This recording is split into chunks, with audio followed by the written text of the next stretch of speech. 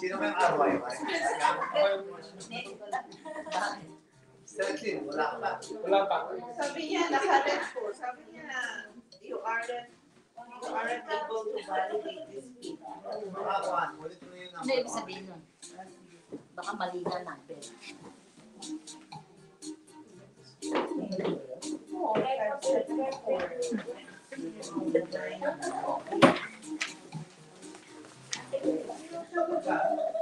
Ayaw na mag-validate. Hindi natin kakantayin sa bahay ng tayo. Pilipinas. Ano ba pangalan ng Pilipinas? Alam mo? Charlie? Enter.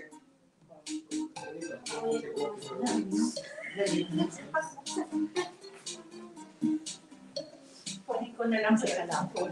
Ayaw daw po i-validate yung speed.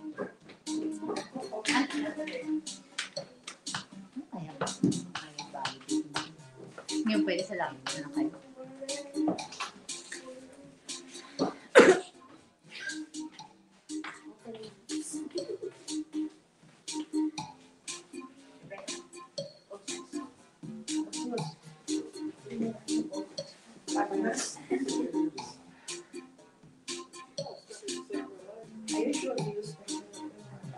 He doesn't want to validate the Ikaw ang kanta ng ayaw. Yung QR code. Ah, QR code. Pwede pala.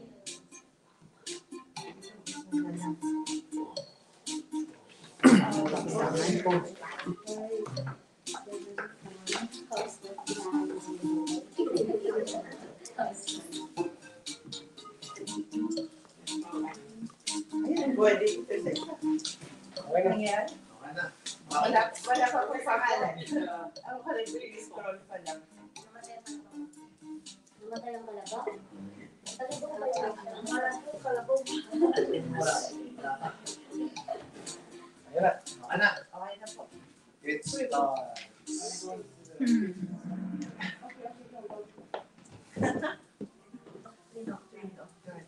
Alam ko, essence of God.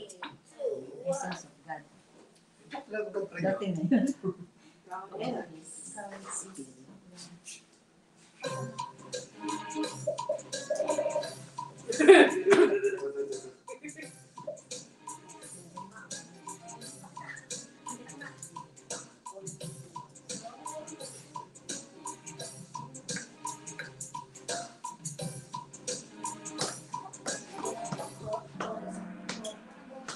Nakakapos yung isa? Hindi umabot. Nakakapos sa Stephen. Ako.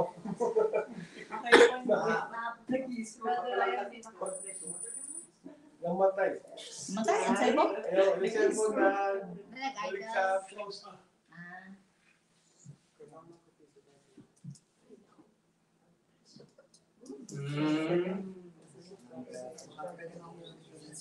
Oh, shit.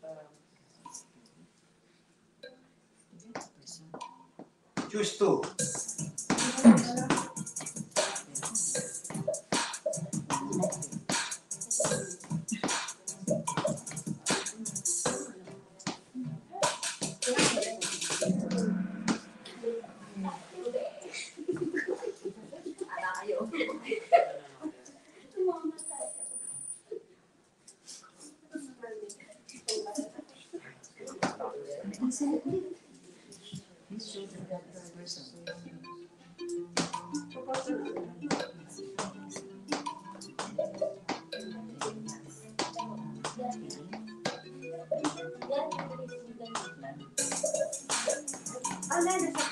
Hindi ko pa nalagyan ng isa.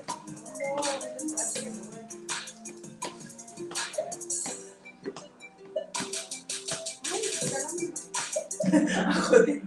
Oh my God.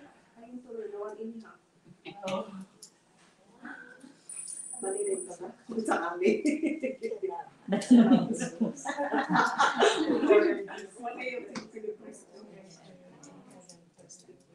What verse?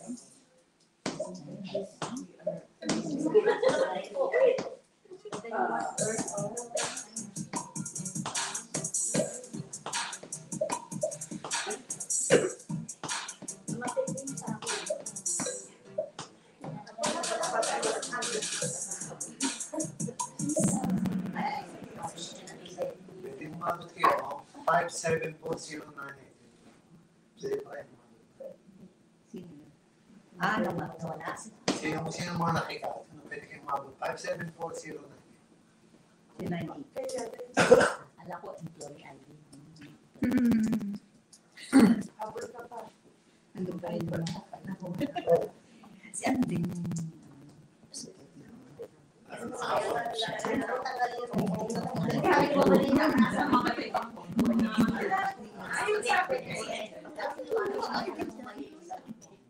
Hindi na pwede.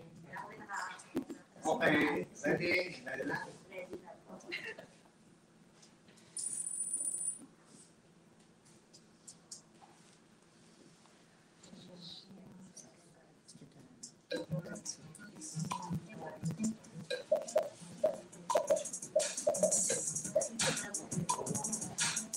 Sama Israel, Adonai Elohenu,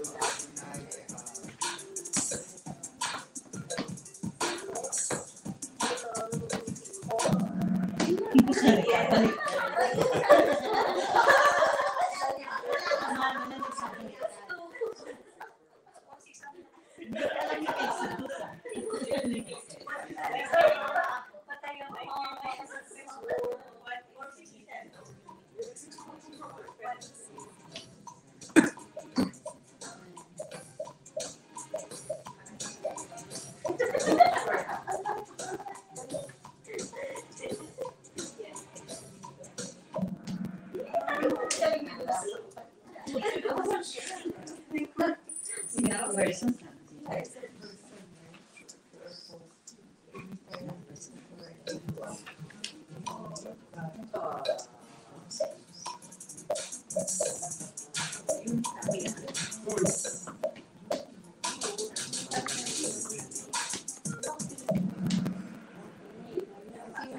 We are not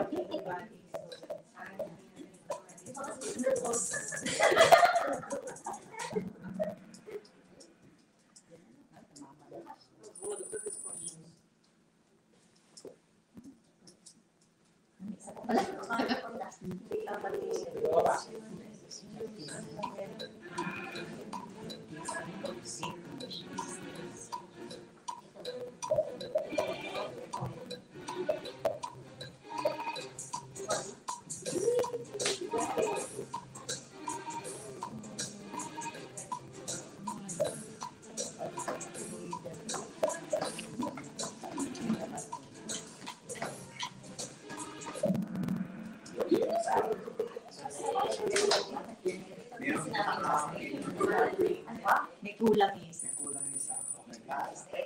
Ito pabilisa lang ako. Pipiwat, umumuro.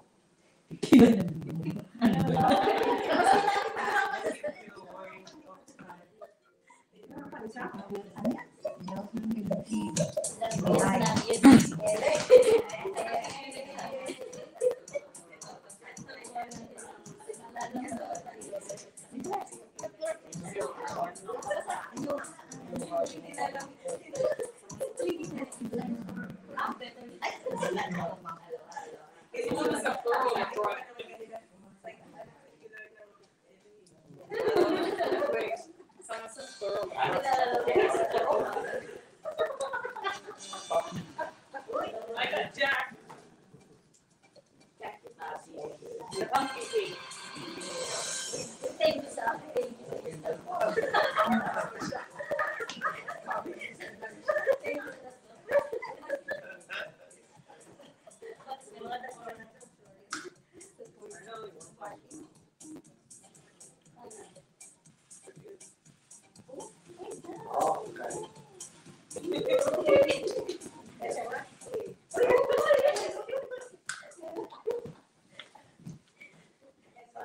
Isang uli.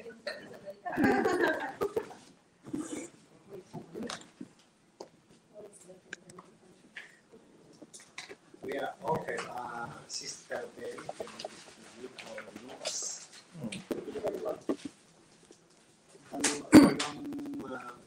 Anong page 9 to 12 tayo ngayon.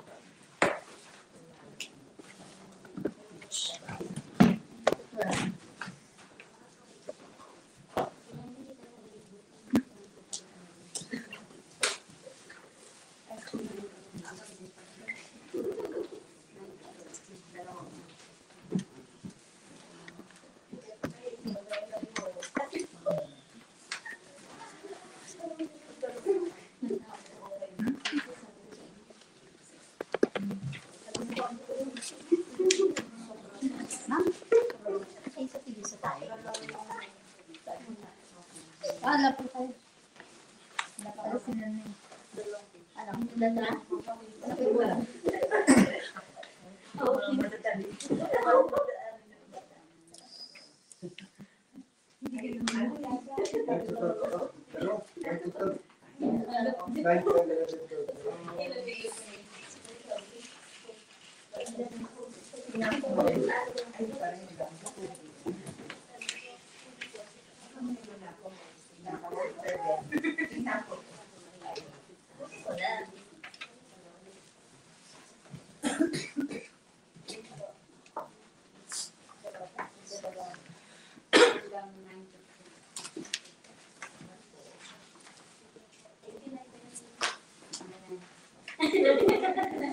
Wala pala si Freddy.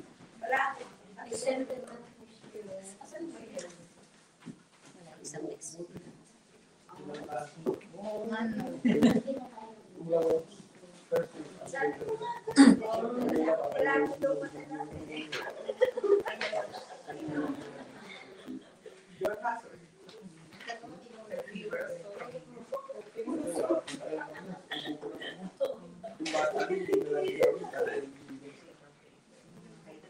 Matindi ko din yung baka hindi yung isang klase.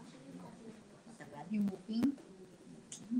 Okay, yung kasi bibili ka ng mga baon. Marami na may sakit din.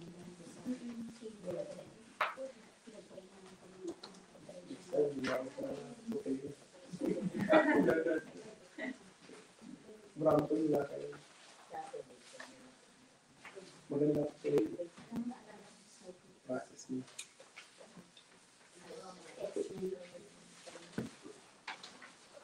Pag hindi mo bigla akong tibayo, bawal din.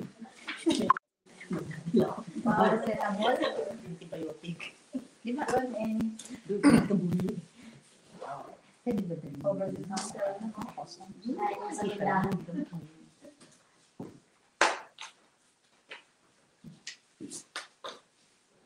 Ang tigawat lang na antibiotic.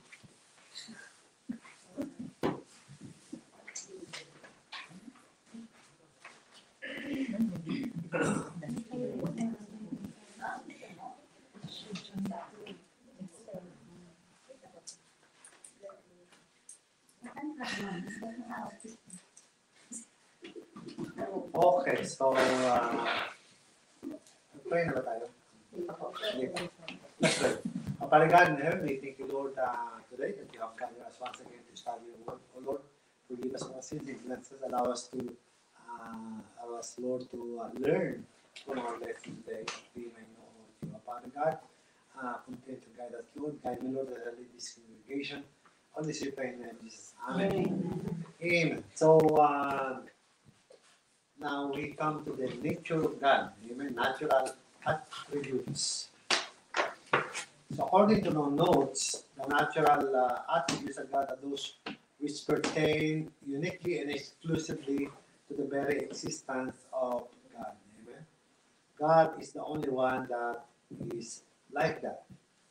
Nothing else is like that. So, and the first one that can be said of God is that He is the self-existing one. Amen. Self-existence. Now, this is the problem when this is the problem of those many atheists. Because for atheists, they said, okay, who created man? God. Who created God? So then that's the problem because nobody can answer who created God. So if somebody created God, then he's no longer God. So very idea of God, the very idea of God is that He is self-existent, meaning nobody created Him. So how did it happen? I don't know. Amen. But His name, Exodus 3:40, Sister Benny.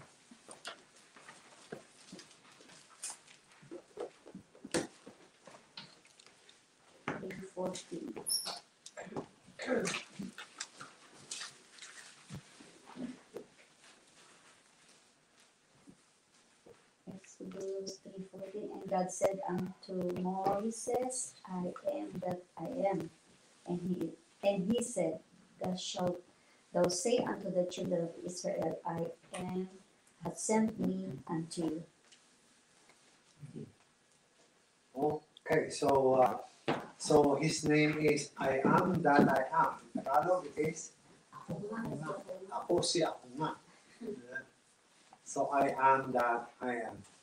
So I am is HYH, or you can, I think their pronunciation is Teheye, or Haya, depending on how you read it. Haya. I am. But there is a ser. Haya, ser, Haya. Okay. So now there is a something if the name of God they given to Moses, I am that I am, meaning He is always I am. There was not a point in time when He became I was or I will be. He is always I am. So meaning God has no beginning because everything He is always I am. Amen. So it tells us that God is always present. Amen. Always present. And He is always existing. John 5:26. John 5:26.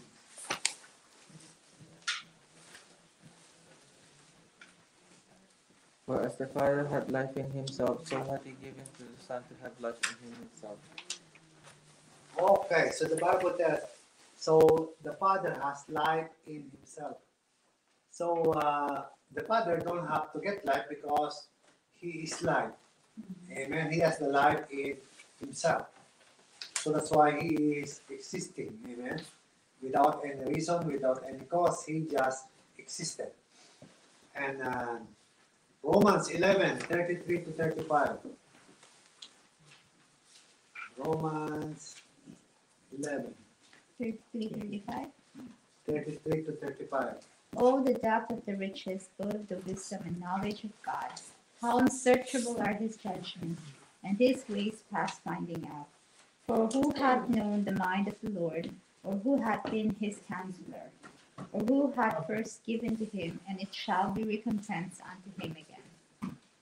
For of Him, and through Him, and to Him are all things, to whom be glory forever. Amen. Amen. So actually these are called rhetorical questions. I mean, these are questions that cannot be answered.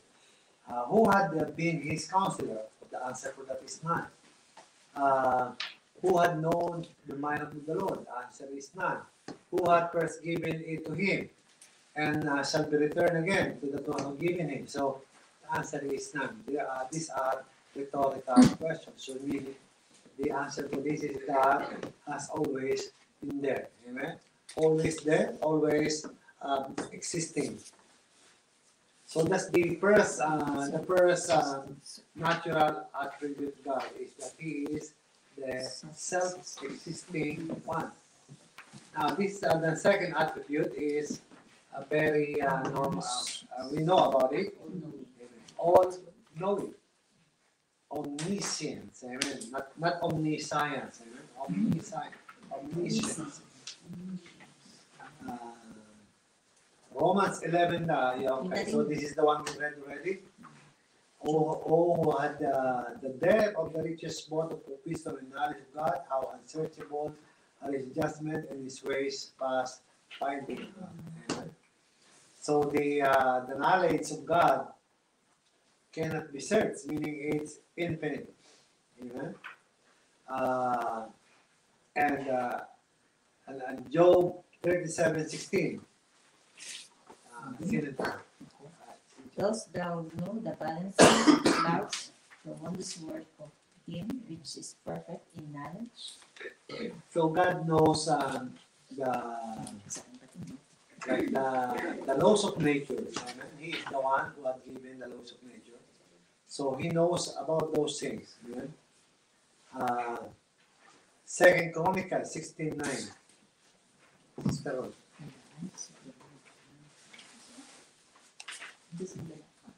For the eyes of the Lord run to and fro throughout the whole world, throughout the whole earth, to show Himself strong in the behalf of them whose heart is perfect toward Him. Amen. So God can see, God knows everything. Nothing is hidden from God. To and fro on all the earth. Just like He scans the whole earth continuously. So omniscience of God. Amen. Another one, John 3:20.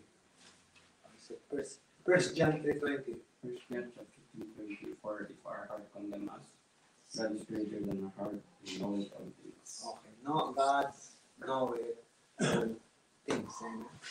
That's the omniscience of God. That's why the world tried to duplicate God, and they make Santa Claus God. He knows when you are sleeping. He knows when you're awake. He knows if you've been better or good. So good for goodness sake. Okay.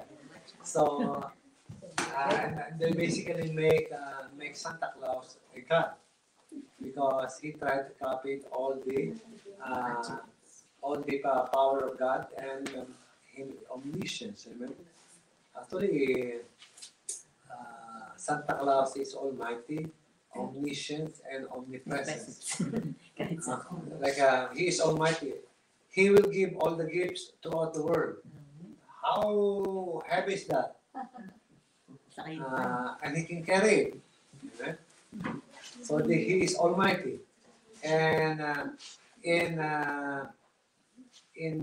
basically in 12 hours, he can visit all 1 billion households in the world. He's basically present in 2 places at the same time. Those 2 characters of God are given to Santa Claus. Omniscience. Now, this is the most spectacular of the power of God. Amen. Matthew 19:26. In Matthew 19:26.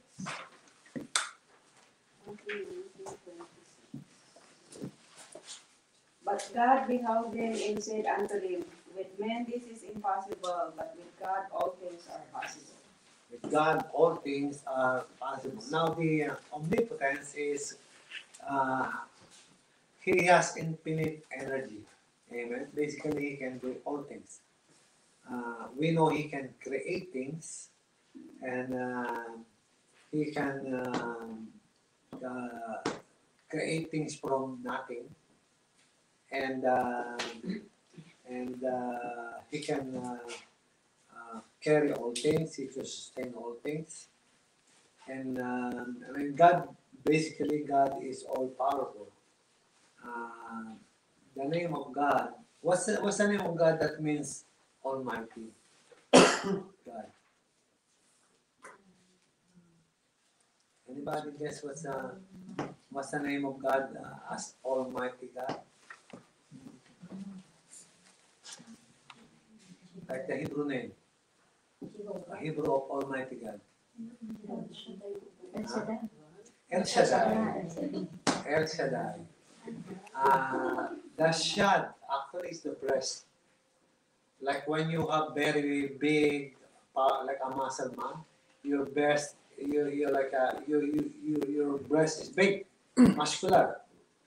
Basically, the Shaddai is basically pertains about the torso of a man, a very strong man. Amen. So, because we cannot describe Almighty God, it's always described as anthropomorphic. What's the meaning of anthropomorphic? It's like based on human. Okay, so based on human, amen, perception. So anthro, what's the meaning of anthro? Where we get the word android? Man, amen. Morph, like to form, amen, to form. So like a form like a man, amen. So when we say the hands of God is anthropomorphic, God has no hand, but to be able to relay unto us that He cares for us, He will touch us, He will put us in a hollow of His hand. So that's called anthropomorphic description of God. God sees all with His eyes. God has no eyes, and yet He sees all. So when say the eyes of God, even though God has no eyes, for us to be able to understand it, the Bible gives us an anthropomorphic description. Amen. So the same, all powerful, amen, all infinity in relation to energy. Amen. So you got all energy. Do you know do you know the level of civilization? Anybody know the level of civilization? We are level 0.25 civilization. If we can harness all the energy of our own sun, then we become a level 1 civilization. If we can harness all the energy of our own galaxy, we are level 2 civilization. So so it's energy, but all of those energy by galaxies are produced by God. So God has infinite energy. Amen. That's the meaning of all powerful. Amen. Omnipotent. Did somebody read 42 verse 2 already? Job? Okay, Job 42 verse 2. So I know that thou canst do everything, and that no thought can be withheld from thee. God can do everything. Amen. So God uses energy, not limited to those three, but it's very evident in this thing. God's creative power. In Genesis 1:1, in the beginning, God created. Let's go there.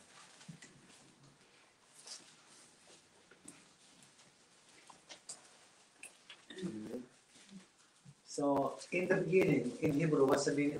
How do you say in the beginning in Hebrew? Bereshit.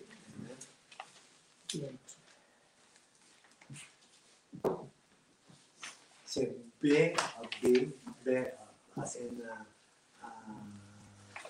beta or bet, reshit, amen, bereshit. So in God, in the beginning, God created the heaven and earth. Okay. So this one is bara. Bara actually, the name is to bring about from nothing. Not to make, amen? Bring about. To create from nothing. So that's the meaning of, even though bara is also used as to make, produce, the majority of the word bara is to create or to bring about from nothing. So God can bring about something from nothing. You know, like if you look at, when early in mathematics, do you know early in mathematics there is no negative number? And the person who invented the negative number, I don't know who is. I don't know who invented negative number. That must be a very brave person. Because when you have nothing, there is nothing less than nothing. But now we know that there is something less than nothing. Today, how can you imagine something that less than nothing? So you have less than nothing, then you have nothing, then you have something. So even science tell us the analogy of God. Amen. God can create from nothing to less than nothing to something. So God, Colossians 1:17.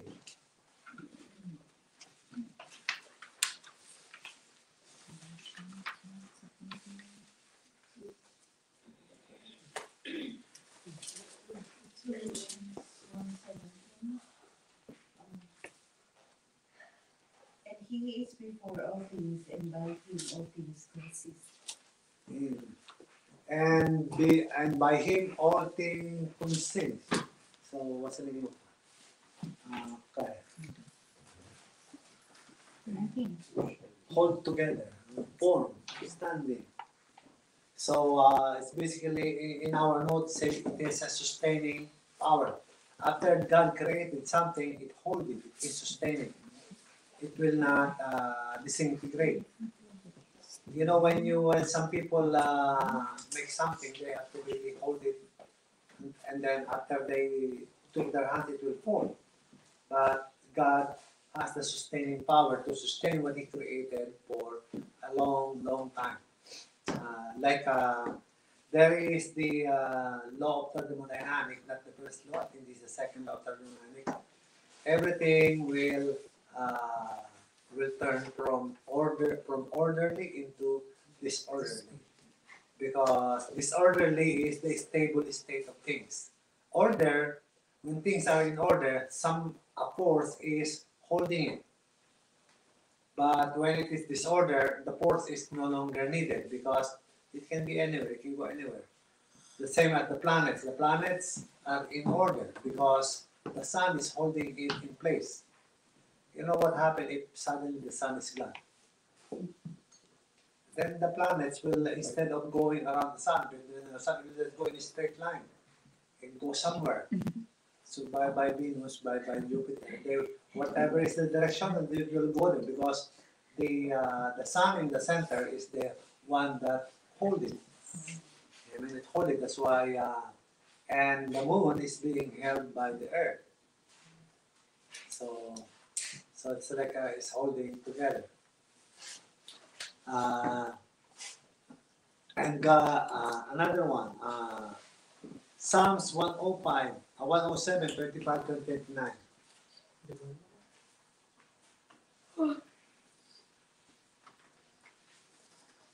Psalm 107. Psalms 107, 107. Yeah. It's on the screen.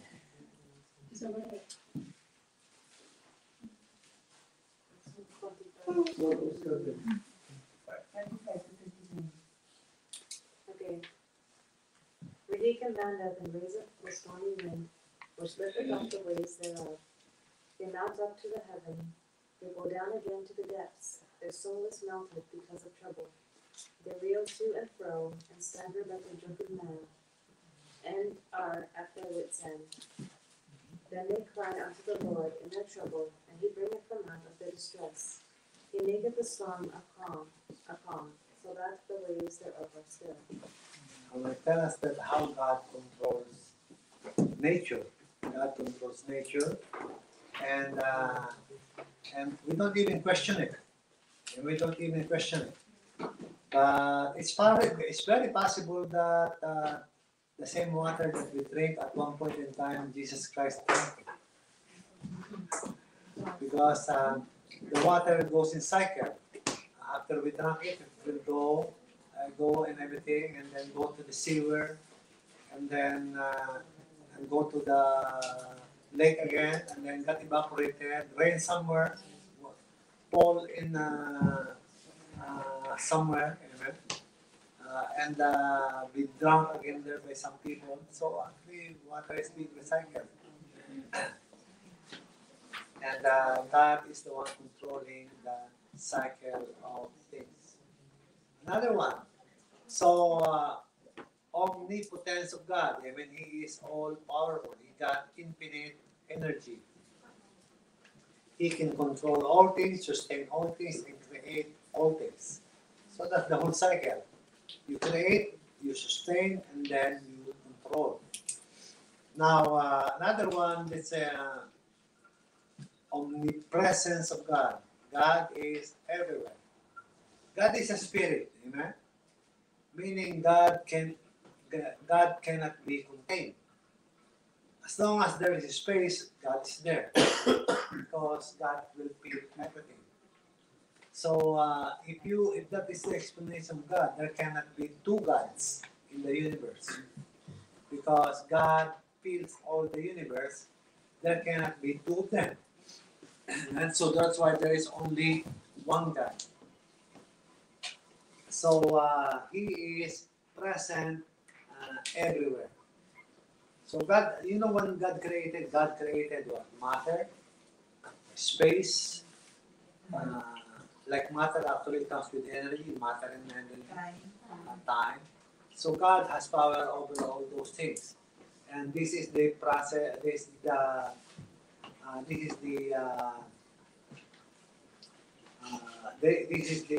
God's power over space. He is He is everywhere. Amen. Psalms 139, 7-10. This is the 139, 7-10.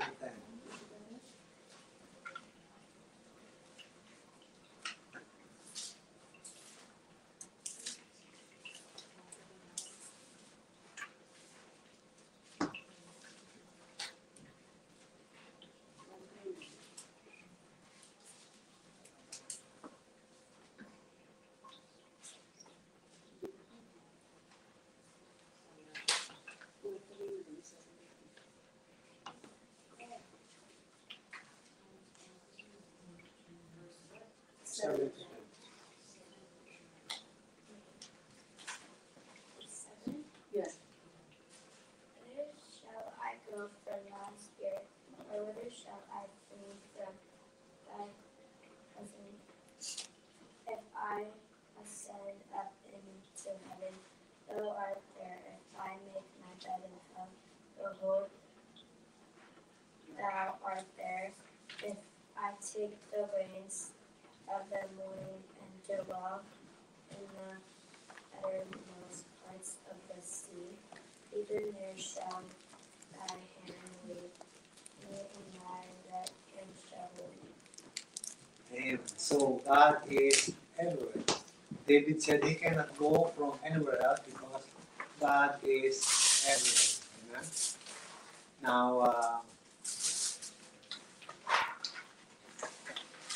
Now, there is only one God, but the Father is present in heaven. Now the Lord Jesus Christ used to be in earth. Now He is also in heaven.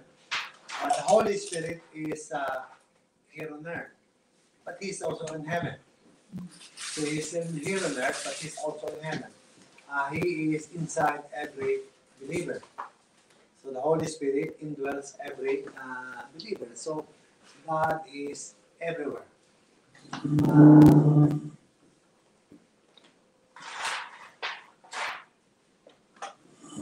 And so if God is everywhere, amen, then you cannot hide from God. So God is in hell, amen, but he is there only to watch. He don't hear their prayer. He don't do anything for them. He's just there, making sure everything is in order. So, but if you pray in her, then He will not answer because He did not give those people a promise.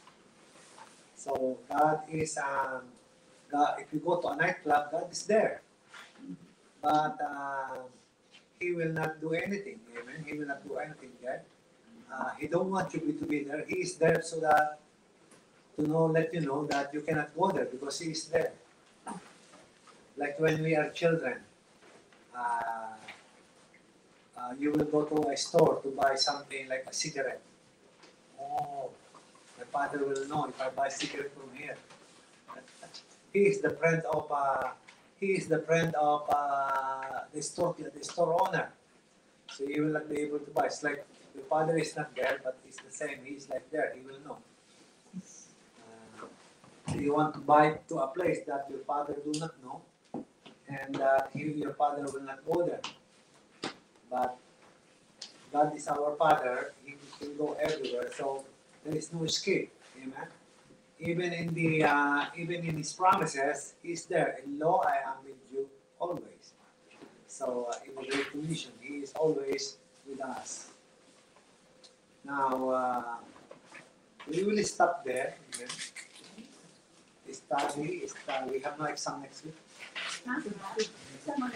No exam. Hindi narinig eh. Okay, let's pray. Father God in heaven, we thank you, Lord, for this lesson, Lord. We pray, Lord, that you will continue to guide us, Lord, in our learning more about you.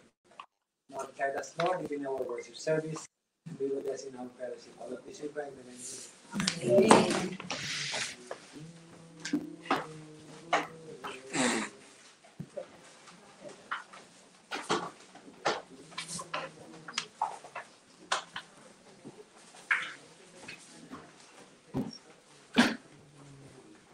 Ginawa ko. Wala kasi.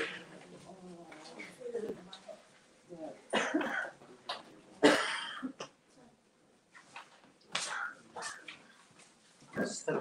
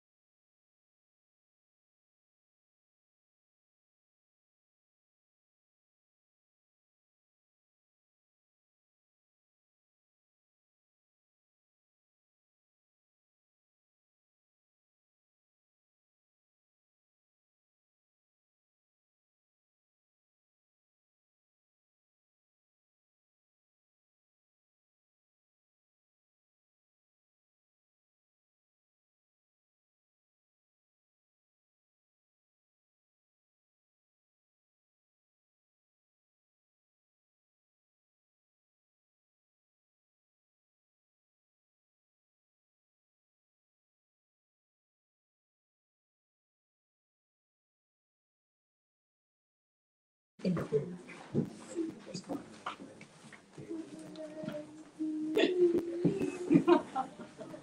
ng test. Test.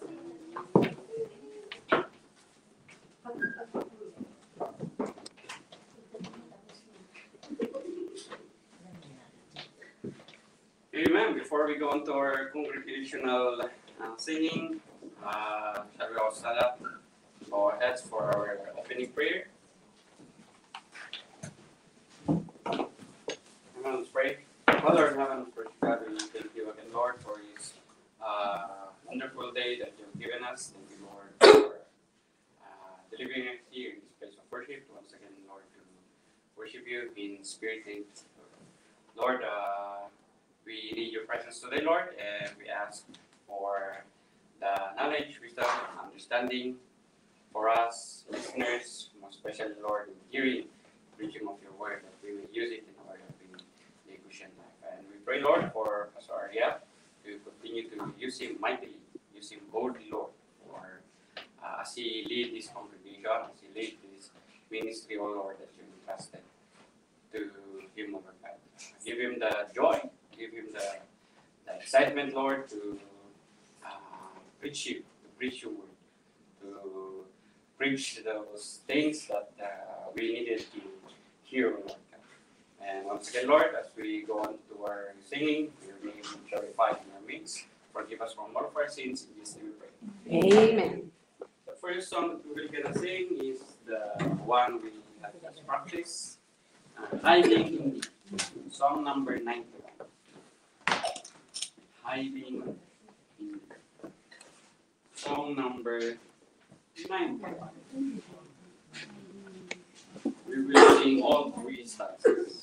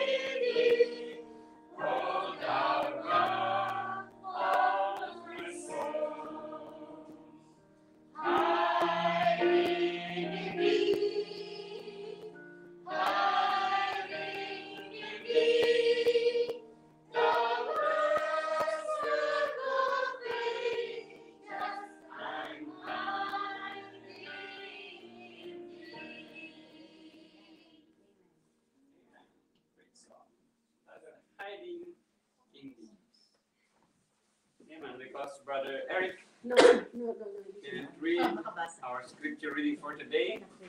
We will go directly in our scripture reading. Let's open our Bibles in the book of Psalm, chapter 115. In the book of Psalms, chapter 115, verses 12 to 18, we will read responsively.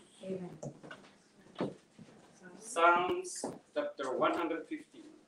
We will continue to read this chapter on the verses 12 to 18.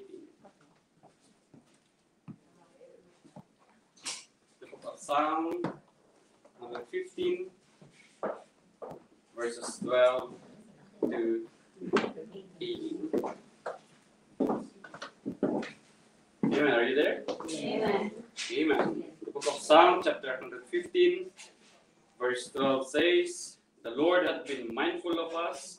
He will bless us. He will bless the house of Israel. He will bless the house of Aaron. He will bless those that fear the Lord, both small and great. The Lord shall increase you more and more, you and your children. Ye are blessed of the Lord, for he hath heaven and earth. Heaven, even the heavens are the Lord's, but the earth hath he given to the children of men." The dead praise not the Lord, neither any little God outside of silence. Last, verse 18, let's read all together now. Begin. We will bless the Lord from this time forth and forever. Praise Praise the the Lord. Lord. Amen. Our next song. Let's continue praising the Lord and singing song number 23. We will sing "There is Power in the Blood." Song number 23.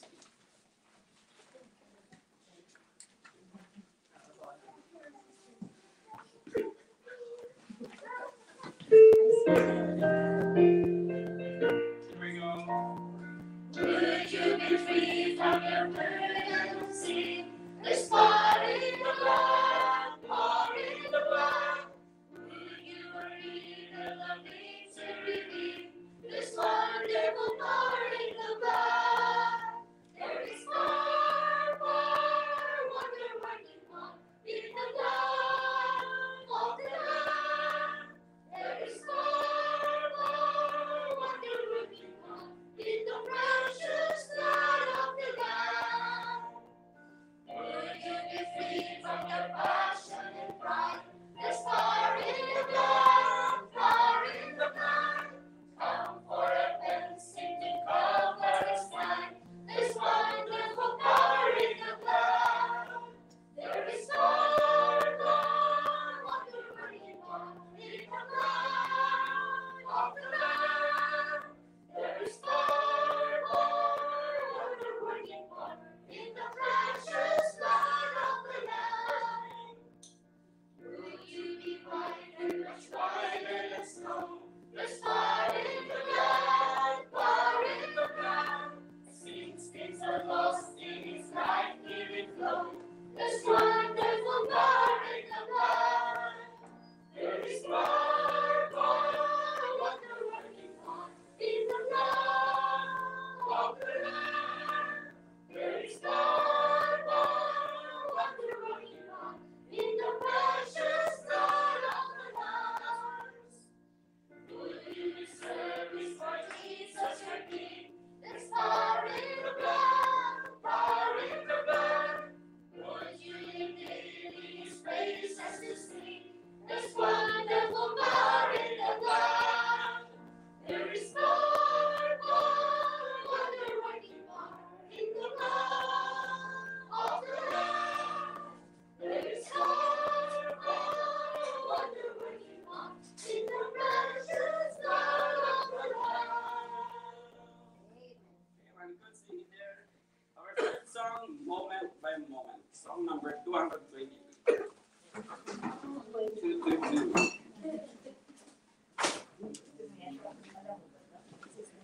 222. 222. Moment by moment. We will sing 4 stanzas. Moment by moment.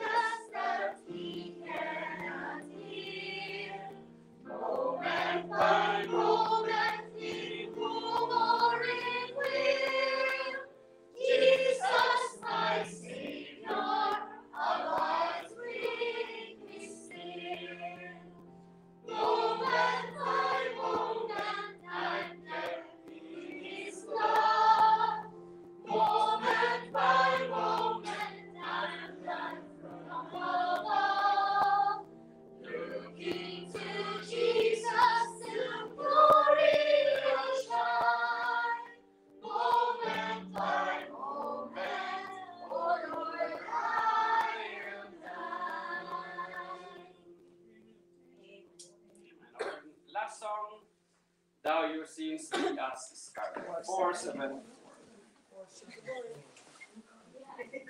474. We will sing, Thou Your Sin Be As Scarlet.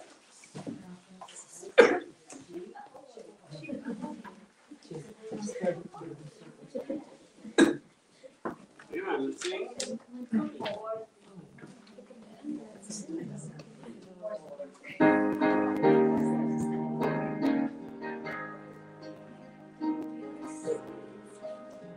Yes, scarlet, they shall be as white as snow.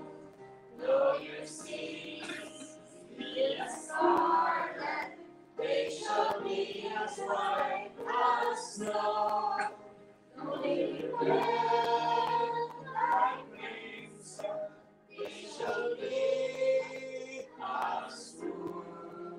Though your sins be as scarlet, though your sins be as scarlet, they shall be as white as snow. They shall be as white as snow.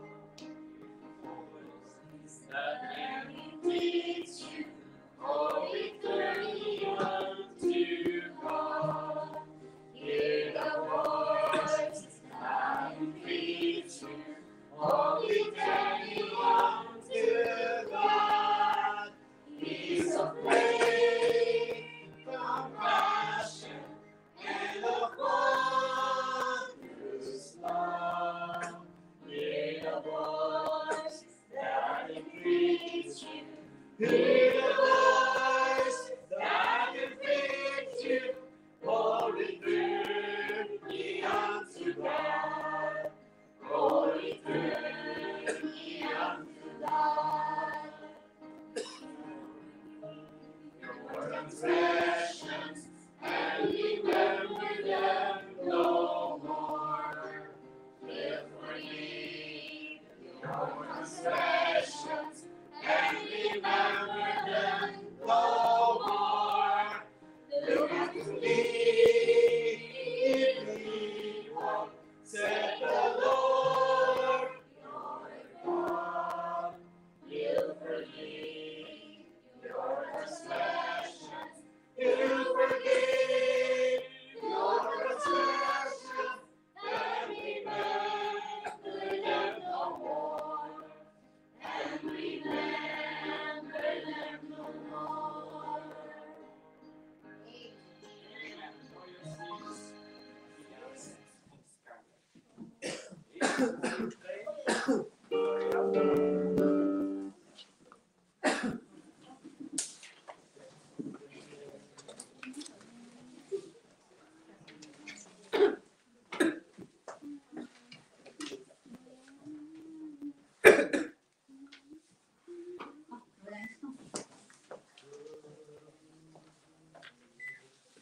Morning.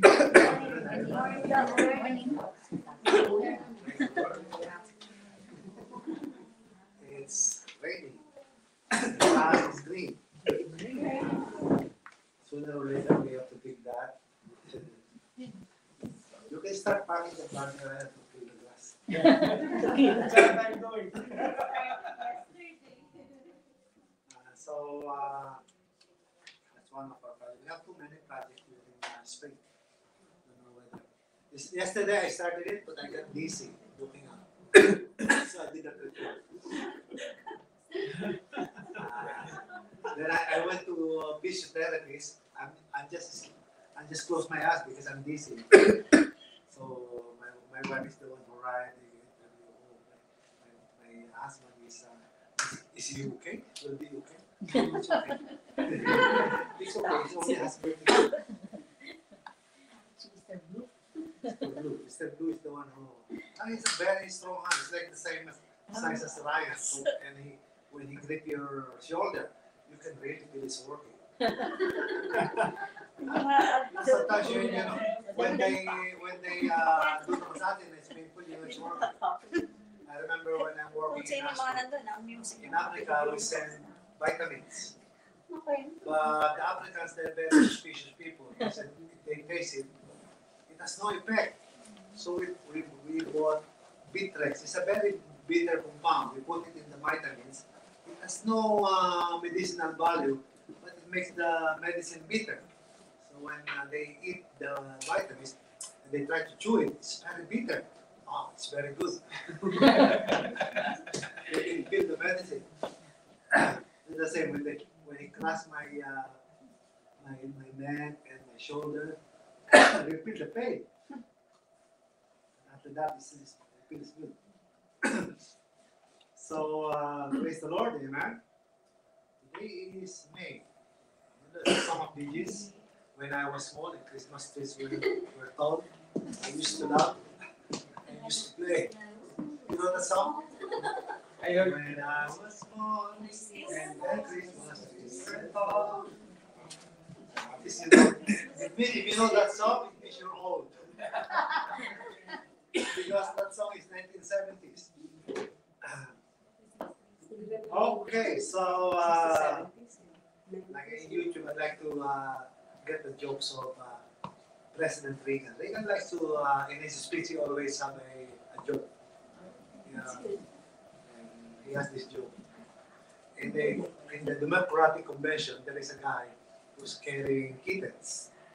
So he said, buy democratic kittens, buy democratic kittens. Some are bought and some are not bought. So after 2 weeks, there's a Republican convention. So he bring the remaining kittens there, buy Republican kittens, buy Republican kittens.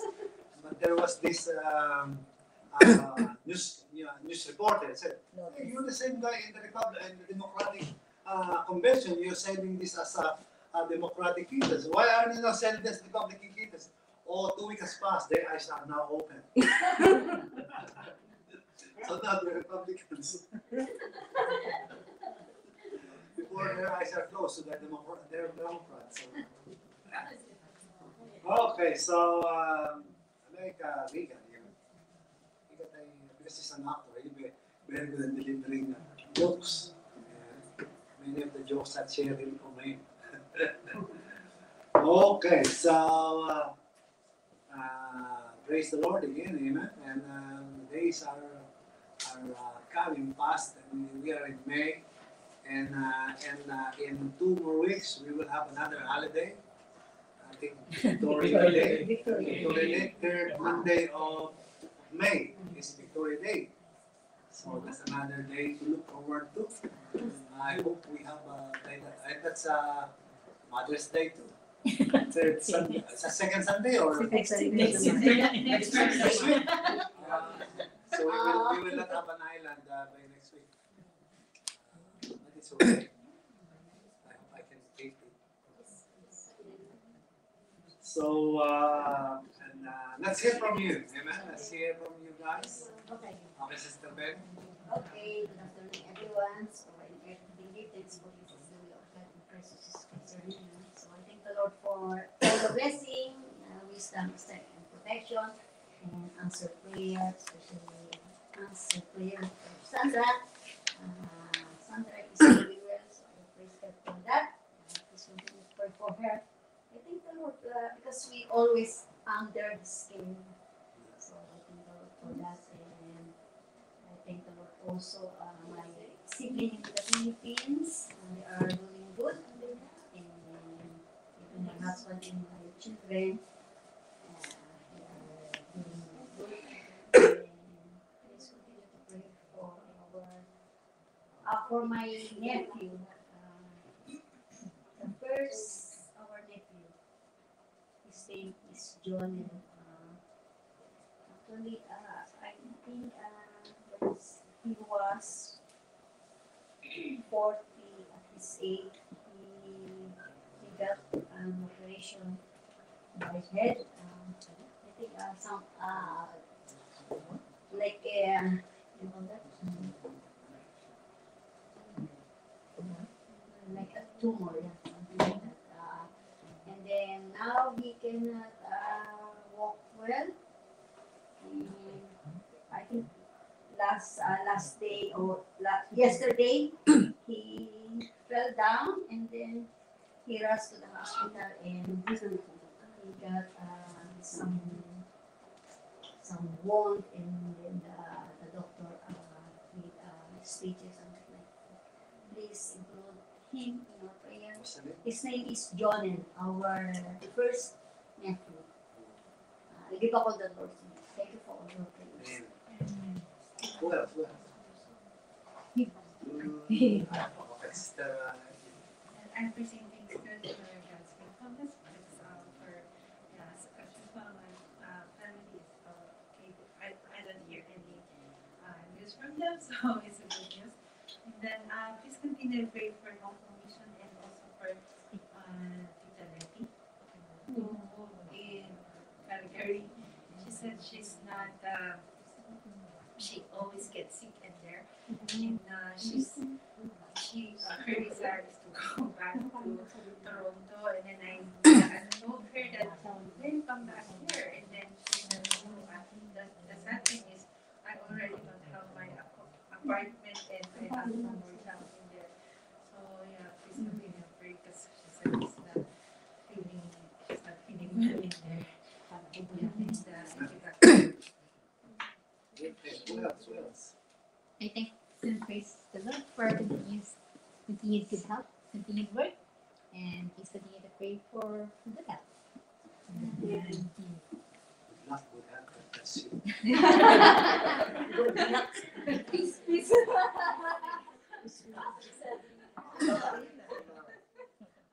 thank God that I was able to get full 40 hours this week. Probably not going to happen next week, but I hope that I'll get close to next week. I'm just glad that I have this. And even if our work ends early, they will always find other work for us to make our hours. So I thank God for that. And prayer request for Dad's eye. He prayed for Dad's eye. So that he can see. I thought you said pray for that guy. I said that works too.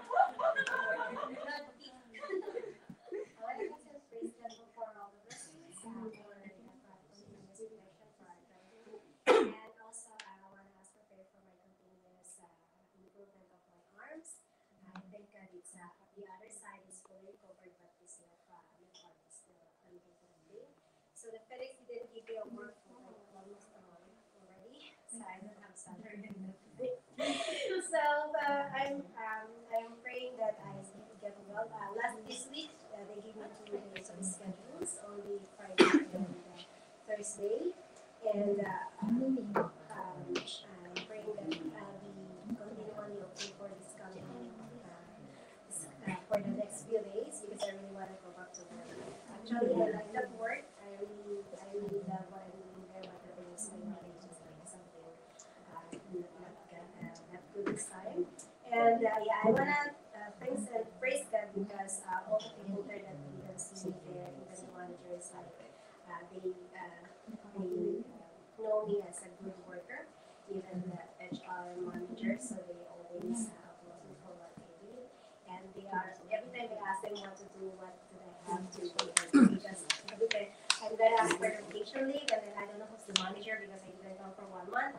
And they are very approachable. They're always willing to help, and I pray sometimes God, there's some people like the other people knows that they're not caring about you because they just want you to work. But there's some people can understand you, and even they are so busy, they're just gonna go back to you to answer your questions. So I thank God for that, for those people around us that is a good one. And also, I just want to inform you guys, we didn't come last Friday because I have work, and then Pinky also no work that time. But suddenly, when she get back, she went inside because she needs to bring the doctor's letter. Otherwise, she cannot go to work also on Monday. The medic is quite strict to the medical reports this time.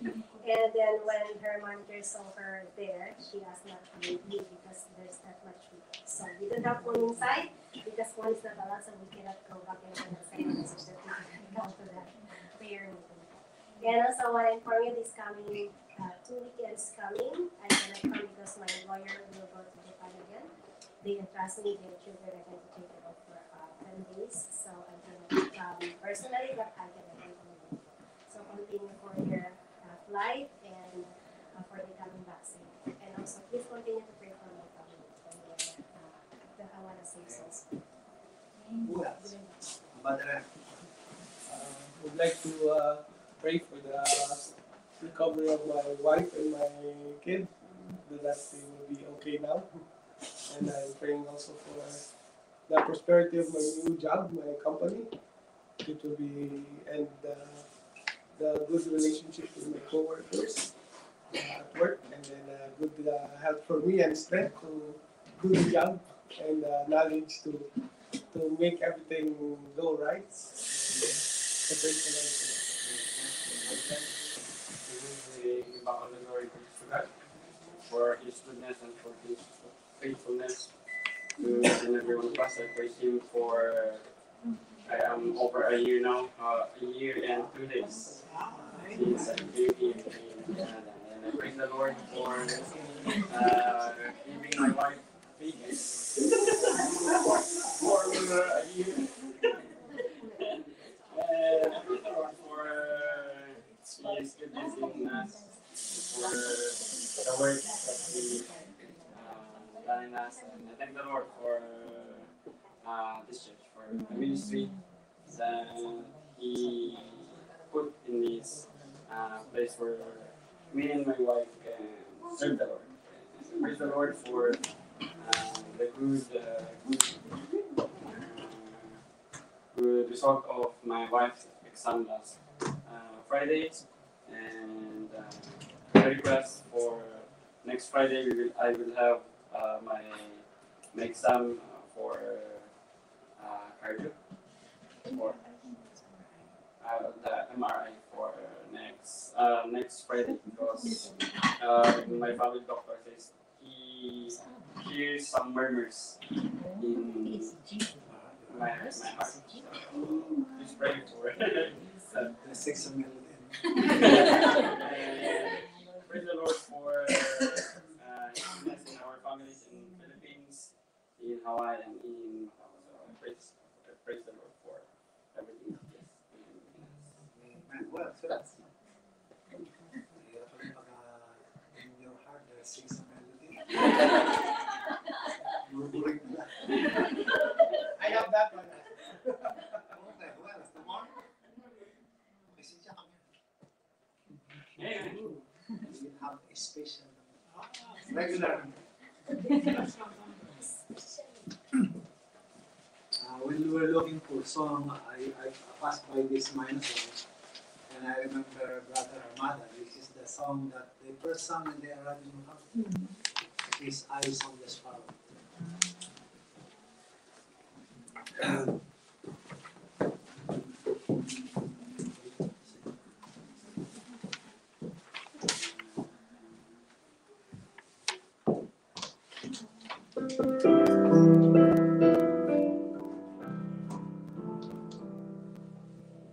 Why should I feel discouraged?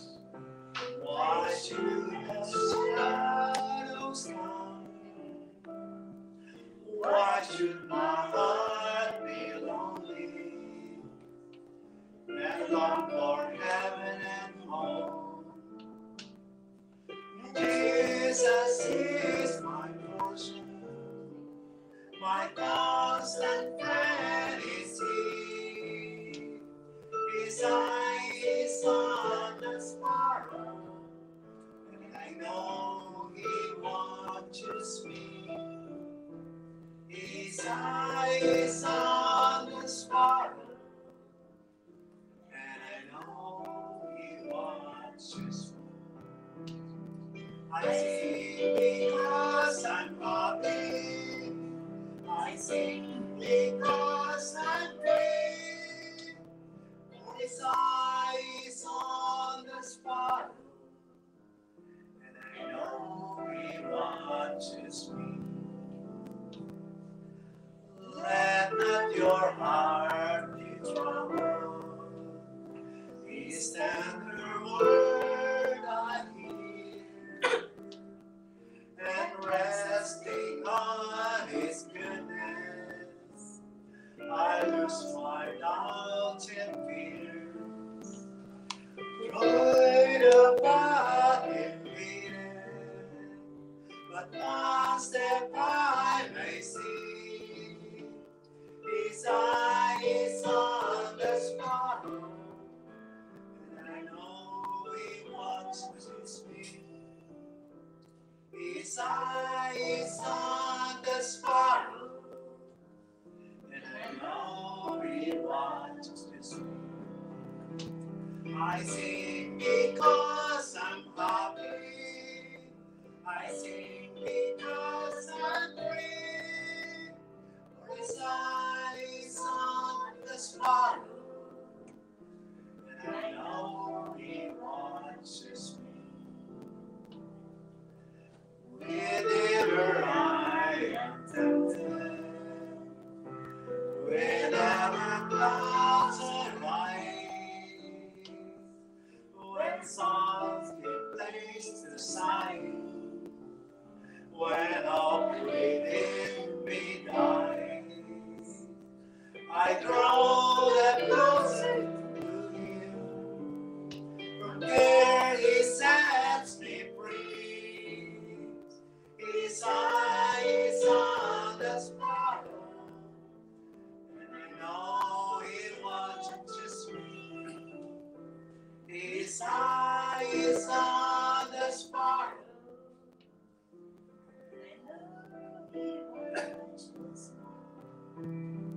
I sing because I'm happy. I sing because I'm free. For His eye is on the sparrow, and I know He watches me. Amen. Praise the Lord. When I sing that song, I remember Brother Amada. He's no longer with us, so that's how life is. There are songs that are tied to people. The song that is tied with my dad is my father wants a song. I can sing that song for years because I can't remember my dad. But now I can sing that song even. It's been 11 years that he died, since he died. So let's all stand up and we will have a story. You know, there's a song in the Bible. There's a story. 1,000 years BC. We will read Judges 16:4-21. We will read it responsibly. Get your Bible.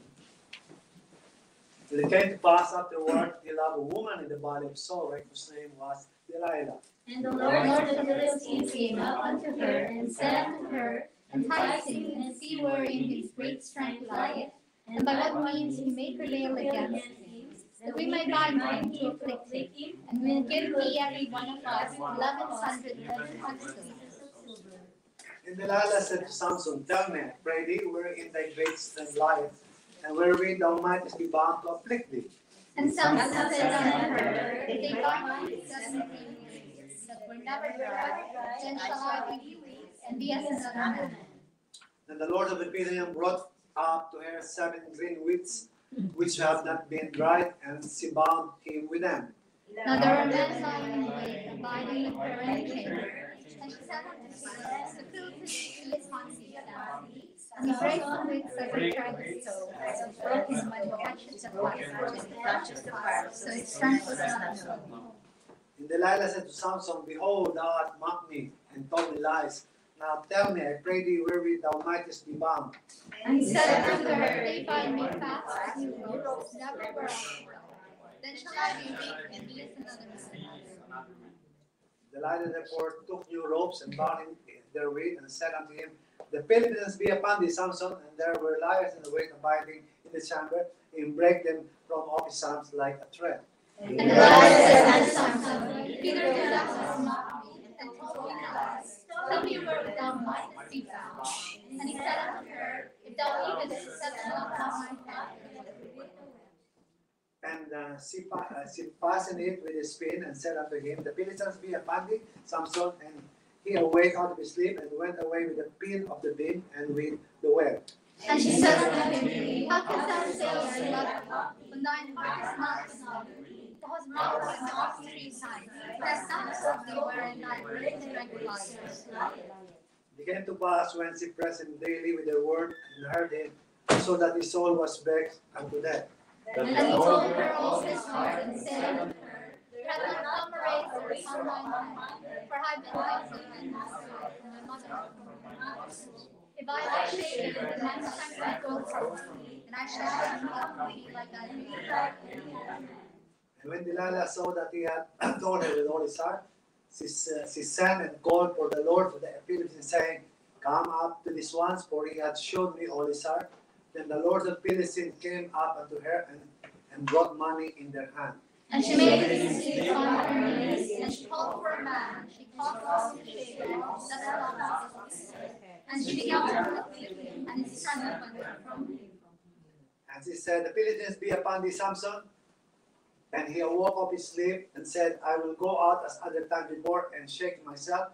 And he wished not that the Lord was departed from him. But the Philistines took him, and put out the lights, and brought him down to God, and bound him with fetters of brass, and he did grind by prison house. Let's bow our head. Father God, in heaven, thank you, Lord, for your words, Lord. These are very important words you have showed unto us this morning, this day. Father God, help us meditate upon this word, that we may see ourselves in the life of Samson. Our Father God, forgive him of my sin. Allow me, Lord, to deliver your message, Lord. Move my heart and my lips, Lord, that your word will pass from me and be heard by all of us, including myself. All of this we pray in the name of Jesus. Amen. Delilah. We have a neighbor named Delilah. And Delilah, by the way, means feeble or puny, it's like something that is weak. That's the meaning of Delilah. We have songs about it. My name is the Bible. The Bible. A thousand years busy, there's a totally. I don't like a.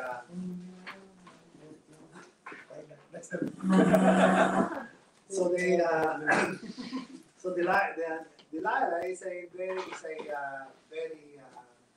here we will be able to see who really is Delilah. Now Samson is a Nazarite. He got promised unto the Lord before even born. And there are only 2 Nazarites in the Bible, and one is Samson, and one is Samuel. Amen. Samuel. Maybe I should put it in the exam. And they are dedicated unto the Lord. Amen. From the moment they were born until the moment that they die.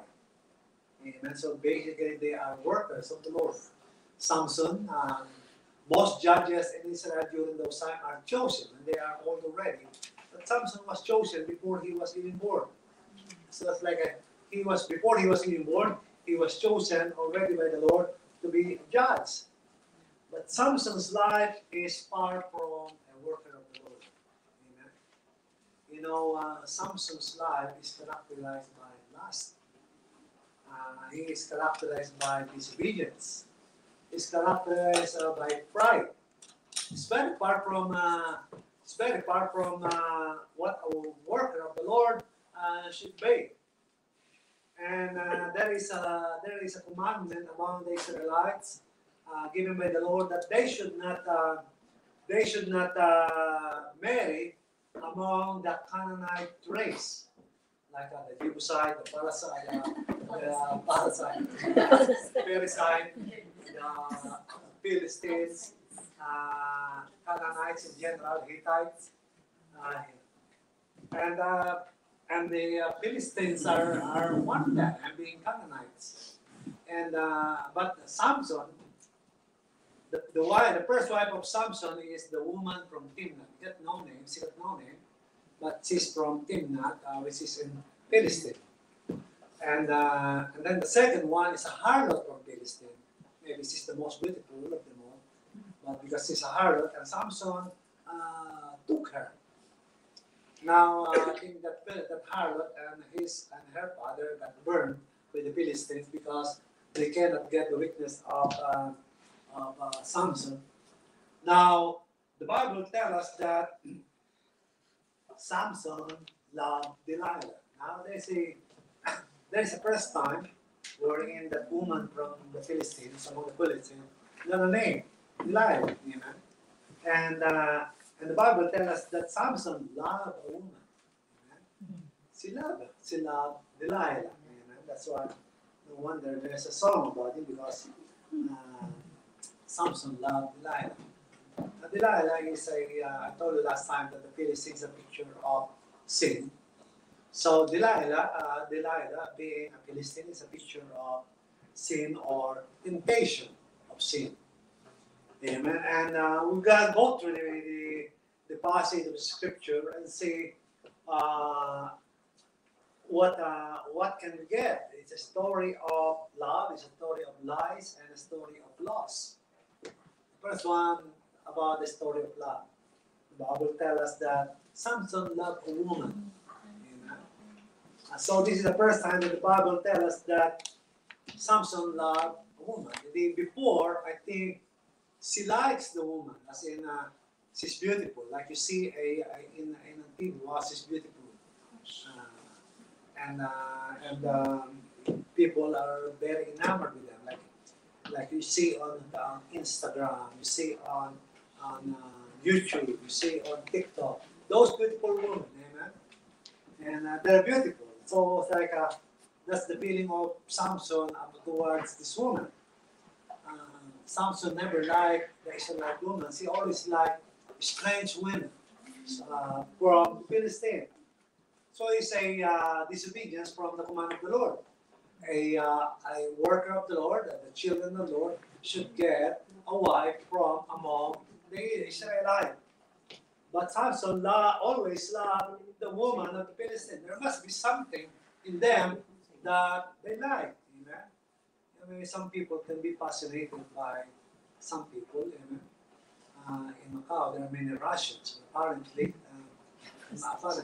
many Chinese men are fascinated with tall, blonde women. So they bring in the Russians, and their fantasies are fulfilled. And Samson probably is like that. He got a fascination for this woman from among the enemy. And this time, he fall in love. Amen? He fall in love. And he fall in love, and his desires are there. Amen? You know, Samson always have this fleshly desire. You know, everything that's given us by the Lord is good. Amen. Even the desire for the opposite sex is good. Because without the desire for the opposite sex, we will not procreate. Imagine about this. For example, I'm a single man, and there's no desire at all. And somebody told me, you should take Cynthia for a wife. I wouldn't take her. She's not a relative of mine. Why should I feed her? Why should I get a house for her? It's like there's no benefit. There's no benefit. Like because there's no desire, amen. So we are given desire so that we will seek out a person with the opposite sex, and you will procreate and have children born from among you, and that's how our race continue. Otherwise, the human race would not be extinct. Not only the human race, the animals also have that desire. So the desire is there, amen. But we have to control it. Amen. We have to control it because the Bible is full of warnings about controlling our sexual desire. In 1 Corinthians, there's many of the Corinthian people are guilty of this sin. That's why Apostle Paul said, flee fornication. Amen. Every sin that a man do it without the body. And he that committed fornication sinned against his own body. So the Bible gives us a lot of in Matthew, Jesus Christ was preaching. You have heard that thou shalt not commit adultery, but if you look at another woman with desire in your heart, you committed adultery. So it's not only the doing, it's only the desiring. And we are told that marriage is honorable and that the bed is undefiled, meaning we should not have that sexual desire before our marriage. Amen. So the Bible is full of this thing, but Samson forget about those because he loved that strange woman. Amen. He loved that strange woman. That the thing is that even though Samson truly loved Delilah, it's still a sin. Amen. It's still a sin. Why? Because it is forbidden for him to marry or to procreate with the Philistines because the Philistines are the enemy. Amen. So another character is Delilah. Amen. The Bible tells us that Delilah got promised, what's that? Well, 1,100 pieces of silver. Each one of us. I don't know how many lords of Philistines. Let's 5 of them. Let's say 5. And each one of them is 1,100 pieces of silver. She will be a millionaire in today's money. When Delilah looked at Samson, she's like her big lottery ticket. She's like Lotomax. And all she has to do is to know where the strength of Samson lies. So Samson, Delilah, like wealth. Amen. She loves the wealth, and she will do everything to know the. She will do everything to get that wealth. Amen. You know, when you love something or somebody, you will do everything. Amen. Even Ira, when she loved to buy a PlayStation, she worked in my company, making barrels. That's the name of the family. Because you have to put it in things, staple it, place it in the box, and Ira is doing that. Because per box, they got being paid, I don't know, 40 cents pataka or something like that. And she will finish the thing and she goes, oh, I earned so much pataka. The countdown continues. And she will need to earn a lot of, and then Aaron said, I will work too. He had work. After he finished maybe 10 bucks, I said, okay, I'm done. I finished already my part. But that cannot buy. No, I buy the sweets already. The sweets part is my part. 5%. So you will do everything. When you love something, you like something, you do everything. I have a namesake. He's dead already, but he learned that his girlfriend is in Batangas to visit in the cemetery. The girlfriend did not tell where in Batangas and did not tell where are they going, what town. So what did I do? He went to all the cemetery in Batangas. And finally, around late in the afternoon, found her. Amen. When you love somebody, you will do everything. She just said, you will not do it to me. Yes, of course, I will not do that. Even if you tell me where the cemetery, you will go, I will not go. So you will do something. And the Bible tells us that the Lord of Philistines tell Delilah to entice. Entice. And the meaning word entice is to make him gullible. Amen? Gullible or simple-minded. To spill out the secret. Amen? And that's it. That's the thing. And the tactic of Delilah. Delilah obviously is a very smart girl, but she plays dumb. She plays dumb. You know, when you play dumb, the other people will think, oh, she's dumb. She's no harm. Say, Samson, tell me the source of the strength. Like feeling like she's just curious, she's just gullible, and that's the playbook of Delilah. And when she approached Samson like that, like Samson feel no harm. Amen. Now, I think it this way that Delilah represents sin. And when sin approaches you, and then, because for example, Mr. Murder approach you, you'll be afraid. It's Mr. Murder. I'm afraid of him. I don't like to commit murder. See, Miss Adultery approach you. You'll be afraid of Miss Adultery. Oh, there's only one way it will end. Miss Adultery is there. But when somebody approaches like, she's only a cute little boy named Lie. Just telling a lie. Telling a lie is no, it's only a small girl, small boy. What harm can it do? Amen. You will not be afraid. Or the lie is like a puppy. Oh, cute little puppy, come in, I'll make you a pet. And basically, that's what we do with many of our sin. Make them our pet. Make them part of our life. Amen. And the second part of the story is about, that story involved lies. Lies. True lies. That's a movie about true lies.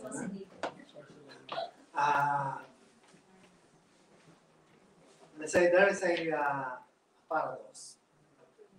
That paradox, the devil said, I will never tell the truth. Actually, that's a paradox. You know that? If that is true, the devil said, I will never tell the truth. Then that becomes true. But he said, I will never tell the truth. So actually, that's a paradox. I don't know whether you remember the paradox. What's the meaning of paradox? Something that impossible to happen. Now, there is stories about the story of lies. Now, Samson, I told you before that the playbook of Delilah is like, she's this cute, not so intelligent girl. Amen. Beautiful, but not so intelligent. Samson, tell me the source of your energy. Why are you so strong? And Samson looked at his wife. Oh, this poor little girl. I can tell her everything. She would believe everything. And like Samson was not alarmed that Delilah is asking him, what's the source of his power? Like I look at him and she's nothing. I'm more intelligent than her. I tell her everything, and I tell her something, and she would never know that I'm lying. So and that's the story. And the thing is, like Samson is not afraid of Delilah inquiring about these things. The same small sins. The Bible tells us that beware of little foxes. Amen. The little foxes eats the vine. Little foxes are cute. I mean, have you seen a fox? A fox. We have you have the fox that can grow here. We can see the brown fox and we can see the coyote. The coyote is a little bigger than the brown fox. But you can see them here in Brampton, both of them. But the little foxes are even smaller than the brown fox. Actually, you look at the internet and you can find fennec foxes. They're really small foxes. You will not be afraid of them after people make them pets out of them. So Samson looked at Delilah and said, she's no harm. The way we look at some of our pets, they're no harm. Amen. The way we look at our sin, And they will say, it's no harm. There's no harm in lying. I did not take money from him, did not open him, did not hurt him. So you tell lies, amen? Or another one is you're angry with somebody, you cannot forgive that somebody, but when you meet them, hi, how are you? Where you been? I really miss you, but you are angry at that person, amen? You cannot forgive that person. So there's anger there, but you're trying to, it seems like you can control it. You don't want to forgive the person, and the anger, you try to hide it yourself, making the anger appear. Or there's a temptation in the office. You know, like many adultery happen, not because the man or the woman want to commit adultery. You know that? Many of the adulterous couple did not intend to end up like that. They are office workers. Let's go together. Let's eat together. Let's go there together. We work together. Like you watch Korean movie, they always go together. So there's no harm, you know.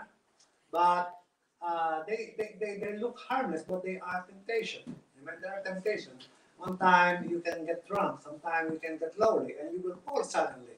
And when you fall suddenly, you committed a great sin against the person, against your wife, against God. Amen. But when we look at those temptations, we look at them as a cute little fox, as a harmless woman, a harmless girl. The way Samson looked at Delilah. So he told him, okay, I can tell this woman anything. She will bind me with 7 green wheats. What's a wheat? A wheat is like an intestine. It's an intestine of an animal. It's an intestine of a pig or intestine of thing. When you make longanisa. But they don't use it for longanisa. They clean the wheats, they clean it, stretch it, and dry it. And when it become dry, it becomes like leather. It becomes like leather, and they use it for making the bow and arrow. Like the bow, like the string for the bow. It's very strong. But when it is green, not yet dry, it's very you can easily destroy it. So Samson said, "Bind me with 7 green wheats, and I will be able to move." So Delilah got 7 green wheats and tied her husband, and after she tied her, Samson, the Philistines are here. The Philistines are here. Or the Philistines are actually hiding, ready to strike. And Samson will get up and destroy the wheats. And then Delilah said, "Oh, I thought you told me the truth. You're lying with me." So as if that Delilah is putting in the impression that she is actually not making harm because the Philistines are still hiding. She just wants to test whether Samson is telling the truth. And then Samson, okay, I'm lying this time I'll tell the truth. Bind me with new ropes. Now, new ropes is very reasonable. When the ropes are new, then they're very hard to break. Amen? When long time ago, when there's no nylon ropes yet, nylon can last many years using in a caravan. But the ropes made from abaka can last maybe 2 years only, and after 2 years you have to throw it away because it will become weak and become rotten. So you have to throw it away and get new ones. So these are like abaka ropes, and Delilah tied her husband with new ropes, and they said, "The Philistines be abandoned," and then break the rope again, and then Delilah mourned again, "Oh, you're not telling the truth, you're telling me lies." And she like more upset with her husband than the husband. This woman, I don't know what this woman. Always want to know my secret, but I think she's harmless. Like the Samson is saying, I think she's harmless, but I cannot tell her. I cannot tell her my secret. And then she said, what could be? Like, okay, if you get a web, I mean, a web, I understand it's like a rope you tie it in a beam, and then mix it with the thread of his hair, and then bound him with that he will not be able to move. The Philistines be abandoned. And then he went out and carried the beam with him. So Samson is still, but that is very, very dangerous. Because we know the secret of Samson is his hair. Now, you make the hair with a web, it's like very near the truth. Amen? It's very near the truth. Like if I tell Aaron and Ira that their mom is their auntie, it's very near the truth because the real mom is Cynthia. So it's like you're getting near the truth.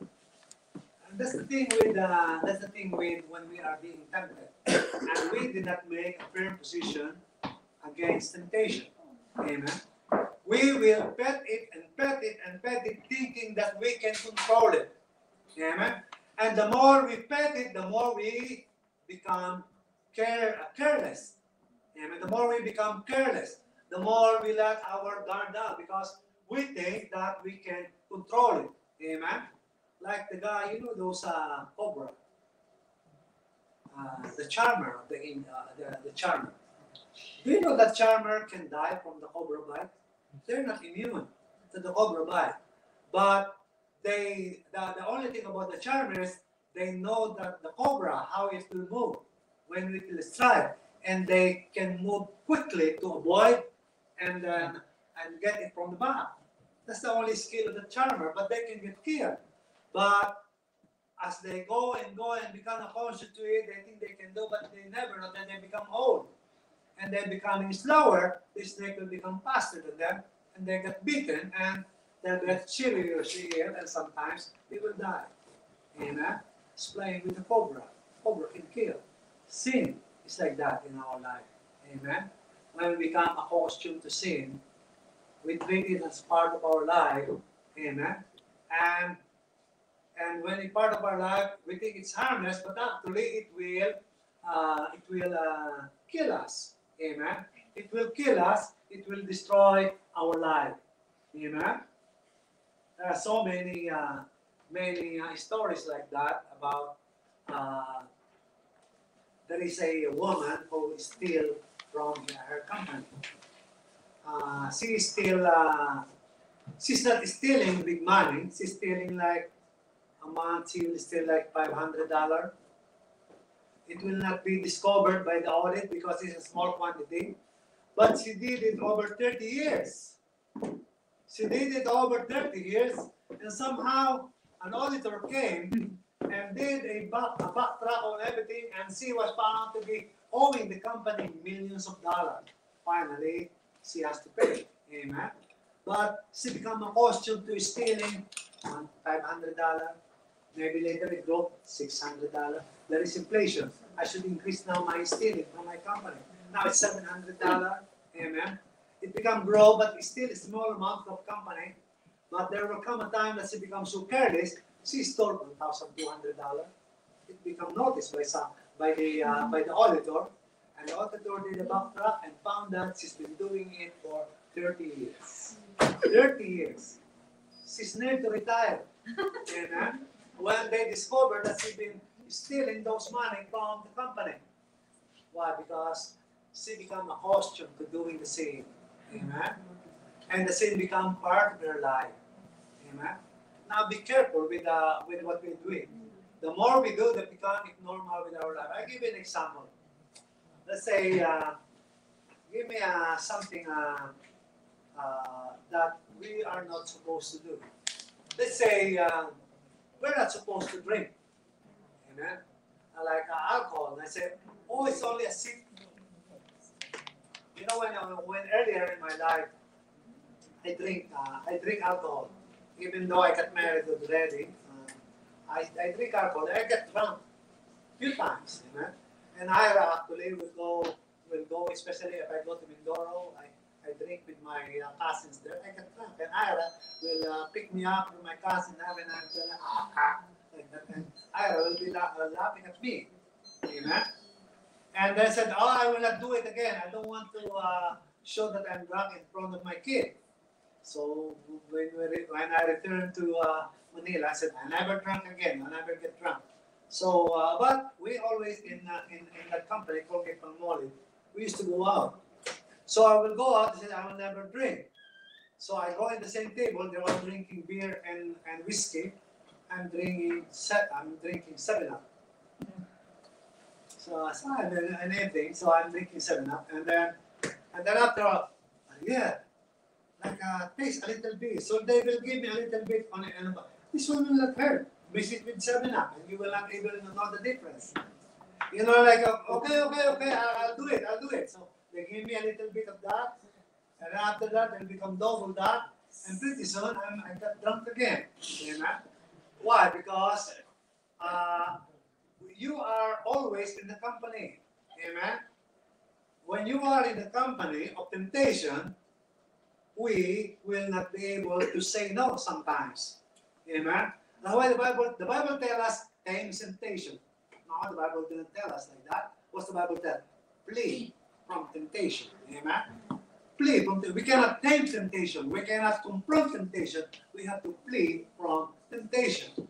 And the same. I have a co-worker. She's a born again Christian. And before I was not born again. I don't even know the meaning of born again Christian during this time. But there is a man who likes her, and goes with her and said, "Oh, you cannot do this anymore. I'm getting married already. Don't accompany in my walk, going to lunch and everything. It doesn't look good." So she cuts it like there. I'm getting married already. Do not accompany me when I do my lunch. It doesn't look good. Amen. Even though it's normal that we all go together into that restaurant beside our company, she said, I will not do it anymore. Cut it in the first instance, amen, before it become a pet. Amen. It become a pet, then it's very hard to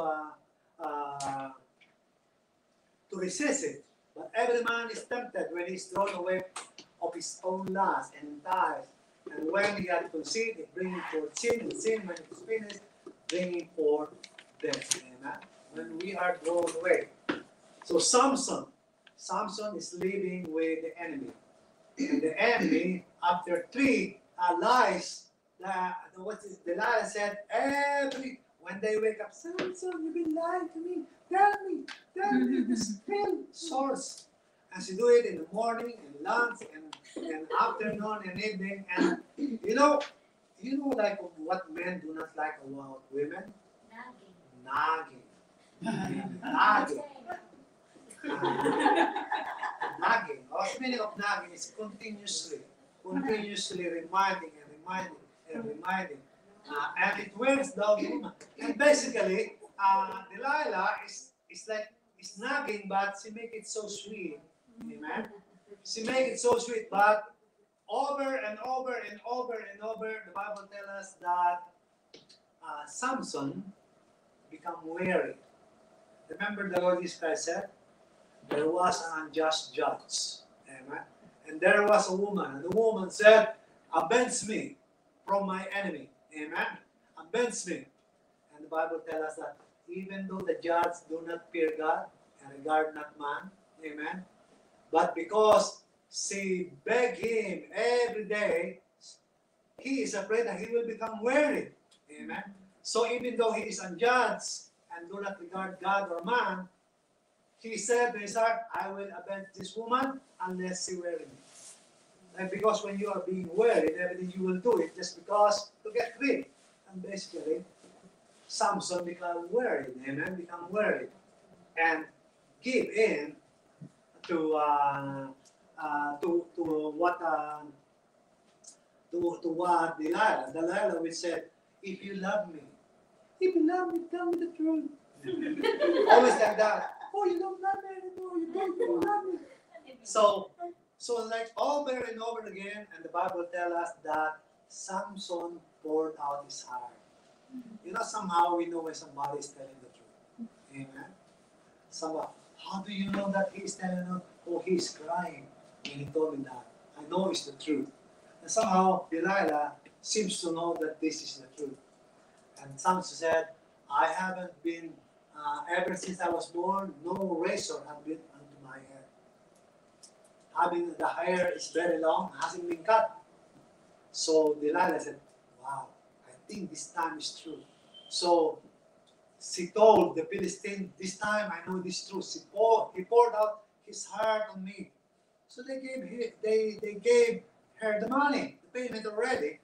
And then Delilah made Samson to fall asleep on her lap. And somebody come and cut all the hair. And Samson, the Philistines be abandoned. And Samson wake up thinking at the same time. But the Bible tells us something. The Bible, and the Lord departed from Samson. Amen. You know, when we are being tempted, amen, even though we disobey God, the Lord is always with us. Amen. But there will come a time when the Lord will say, I will let you taste, I will let you reap what you have sown. Amen. Because you will not get a lesson from me, I will learn a lesson by yourself. And basically that's what the meaning of what the Bible tells us, that the Lord departed from Samson. Amen. God, He can be patient, He has long suffering, but at the end He said, I will not strive with you anymore. Amen. I will give in. Because the hair is the last symbol that Samson belongs to God.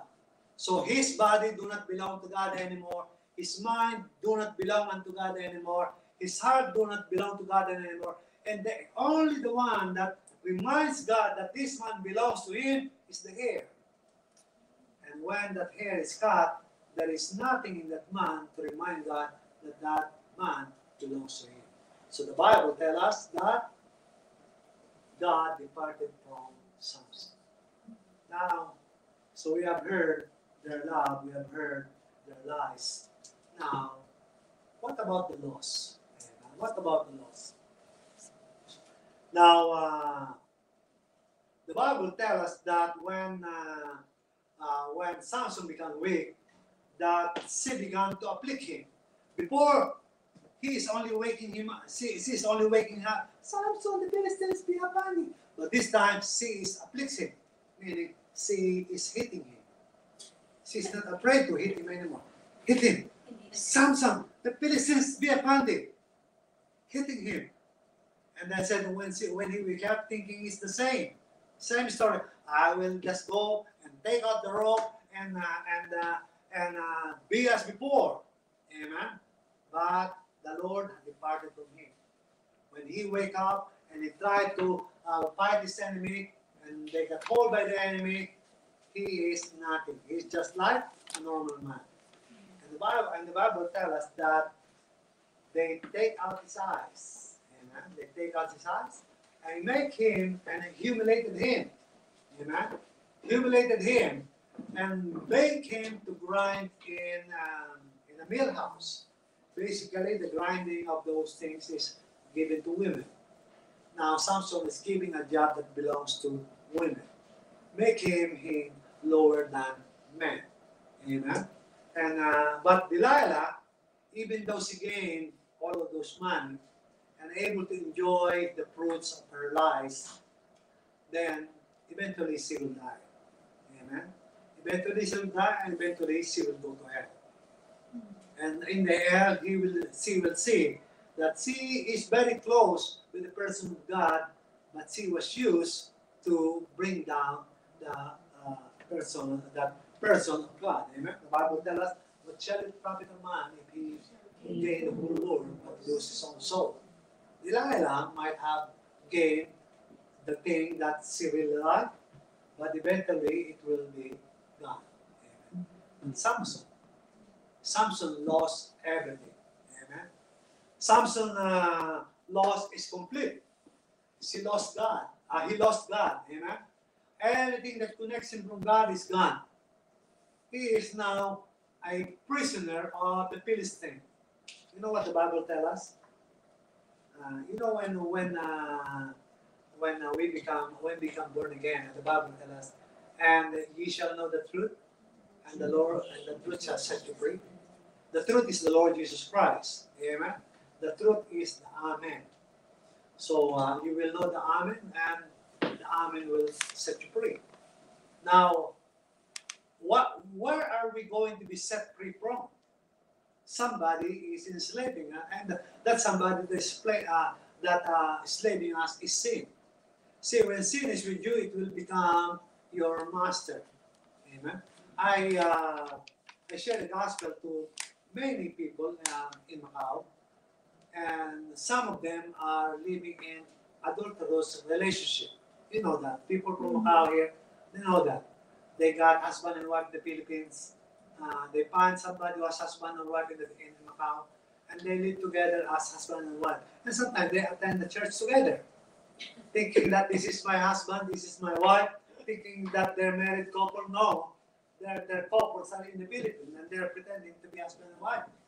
And many times we know their real story because the friends and the one who invited them, amen. And we will invite them to share the gospel, and they will listen. And during the sharing the gospel, they will like they're very sad, they almost crying, everything. And we are very happy. Wow, I think this person are being touched by God, by the word of God. These people will accept the Lord Jesus Christ, and will say, if you believe in what you have heard today, are you willing to accept Jesus Christ? Raise your hand, and they will not raise their hand. Why they will not raise their hand? Because there is something. They have a master now, and they are afraid to lose that master, and that master is sin. Amen. When you become master, when your master is sin, the sin said you cannot go. If you accept Jesus now, what happened to your wife now? Your fake wife here. You will make her sad. You will abandon her. What will happen to her? Maybe she will cry whole day.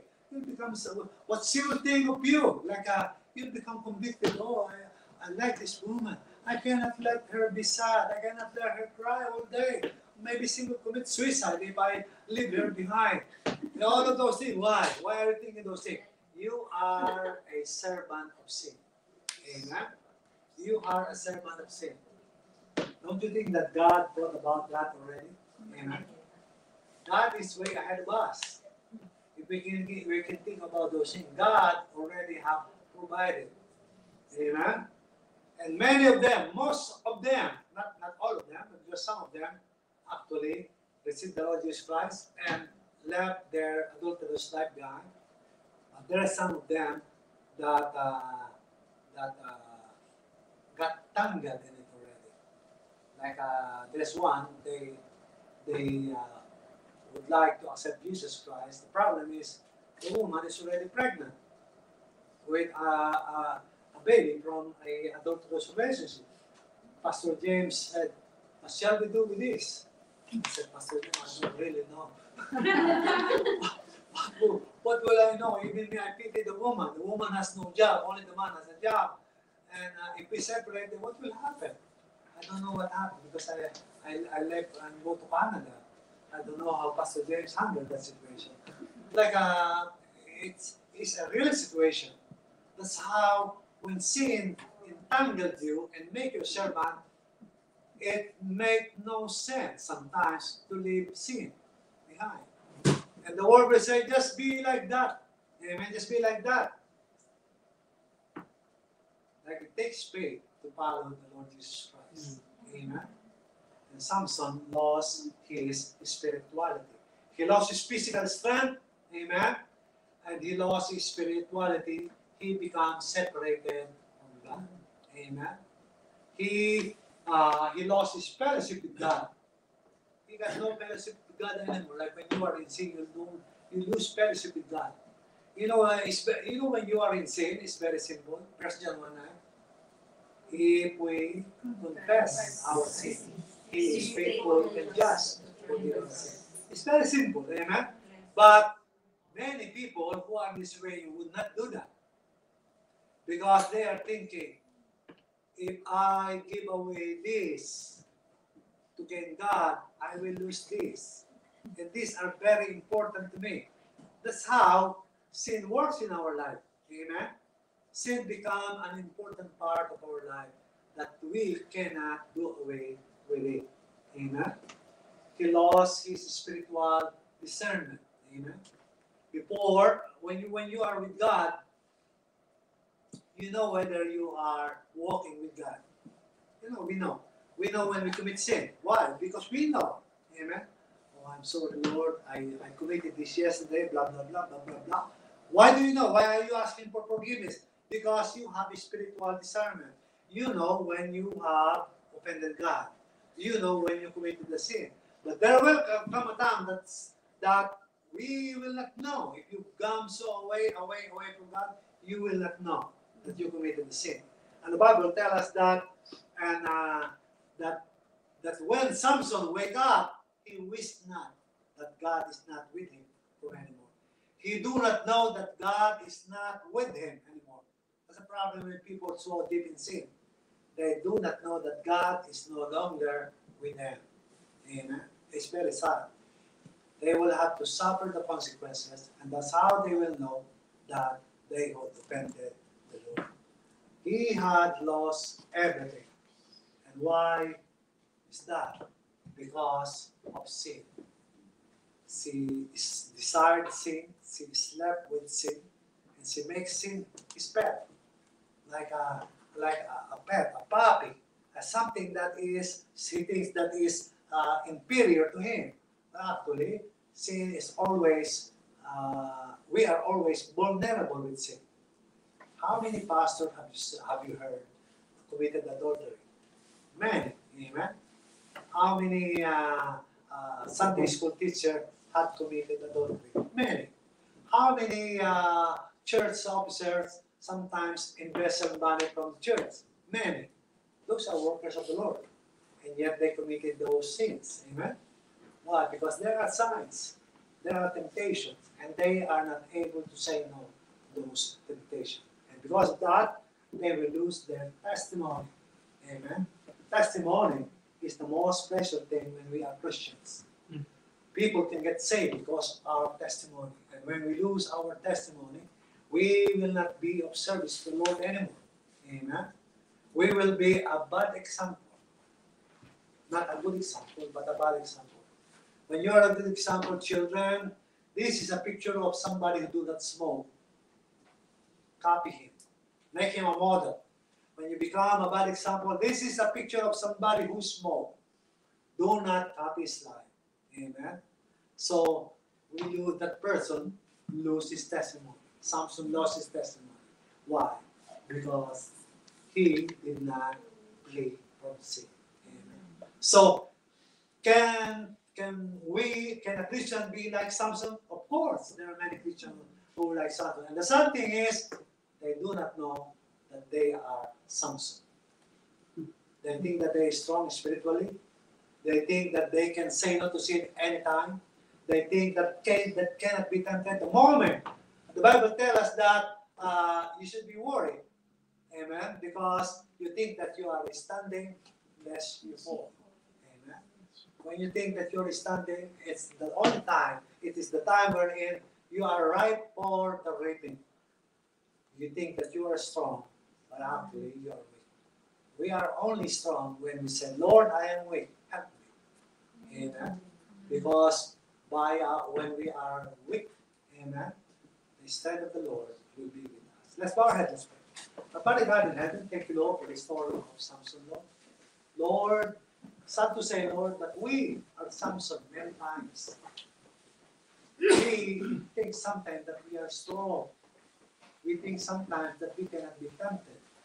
We think sometimes that we can defeat the enemy head on. But Lord, we know that we are wrong because many times, Lord, we fall.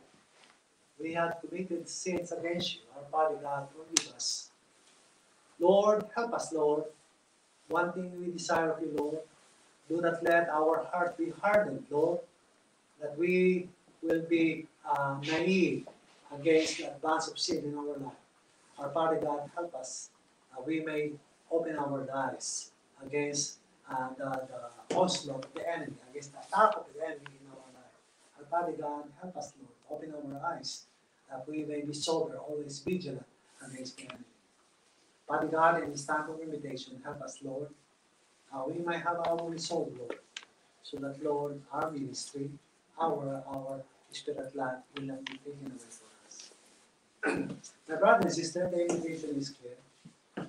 I don't know what type of temptation you face every day, but I do believe we all have a weakness in our life.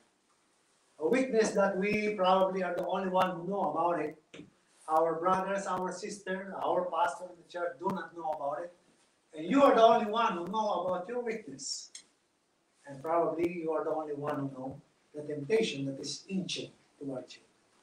I tell you, the moment you say, I'm strong, I can resist the devil, you have lost already. Because we are not strong enough to resist temptation. We are not strong enough on our own to fight the devil. But we can fight the temptation. We can fight the devil because of the Lord. The Lord said, flee from temptation. Flee from lust. And the moment we recognize this temptation, we should say no. We should flee from them because that's the only recommendation by the Bible. My brothers and sisters, I want you to call to the Lord and say, Lord, help me.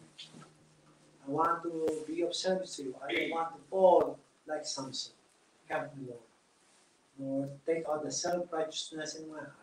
Take out the hatred buried in my heart. Take out, Lord, the lust buried in my heart. And Lord, govern me, Lord. Lead my steps, Lord. I want that to be your prayer today. So that the victory can be yours.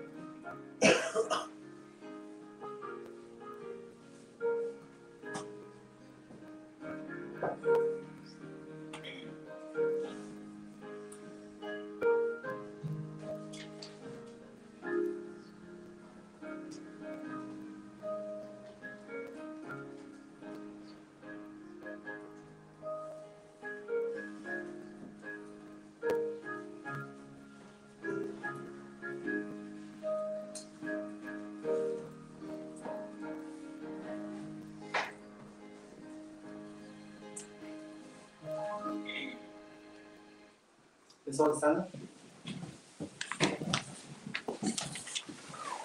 Our God in heaven, we thank you, Lord, for this today. Thank you, Lord, for reminding about sin. Lord, we are guilty before you, Lord. Our Father God, help us, Lord, that we may be able to continue in you, Lord. Lord, this world has offered so many things to us, Lord. Entice us, Lord. Entice us, Lord. Father God, help us to resist this temptation. So that victory can be ours. So that victory, Lord, can be offered unto you. Father God, as we end our gathering today, we ask you, Lord, to continue to protect us, Lord. Guide us, Lord, in our steps. Help us, Lord, in our daily lives and provide for our needs. Help us, Lord, that we may be a minister unto those people who need our help, Lord. And help us, Lord, that through us, other people may know about the Lord Jesus Christ. Father God, to continue to bless us. So this is in the name of Jesus. Amen. Amen.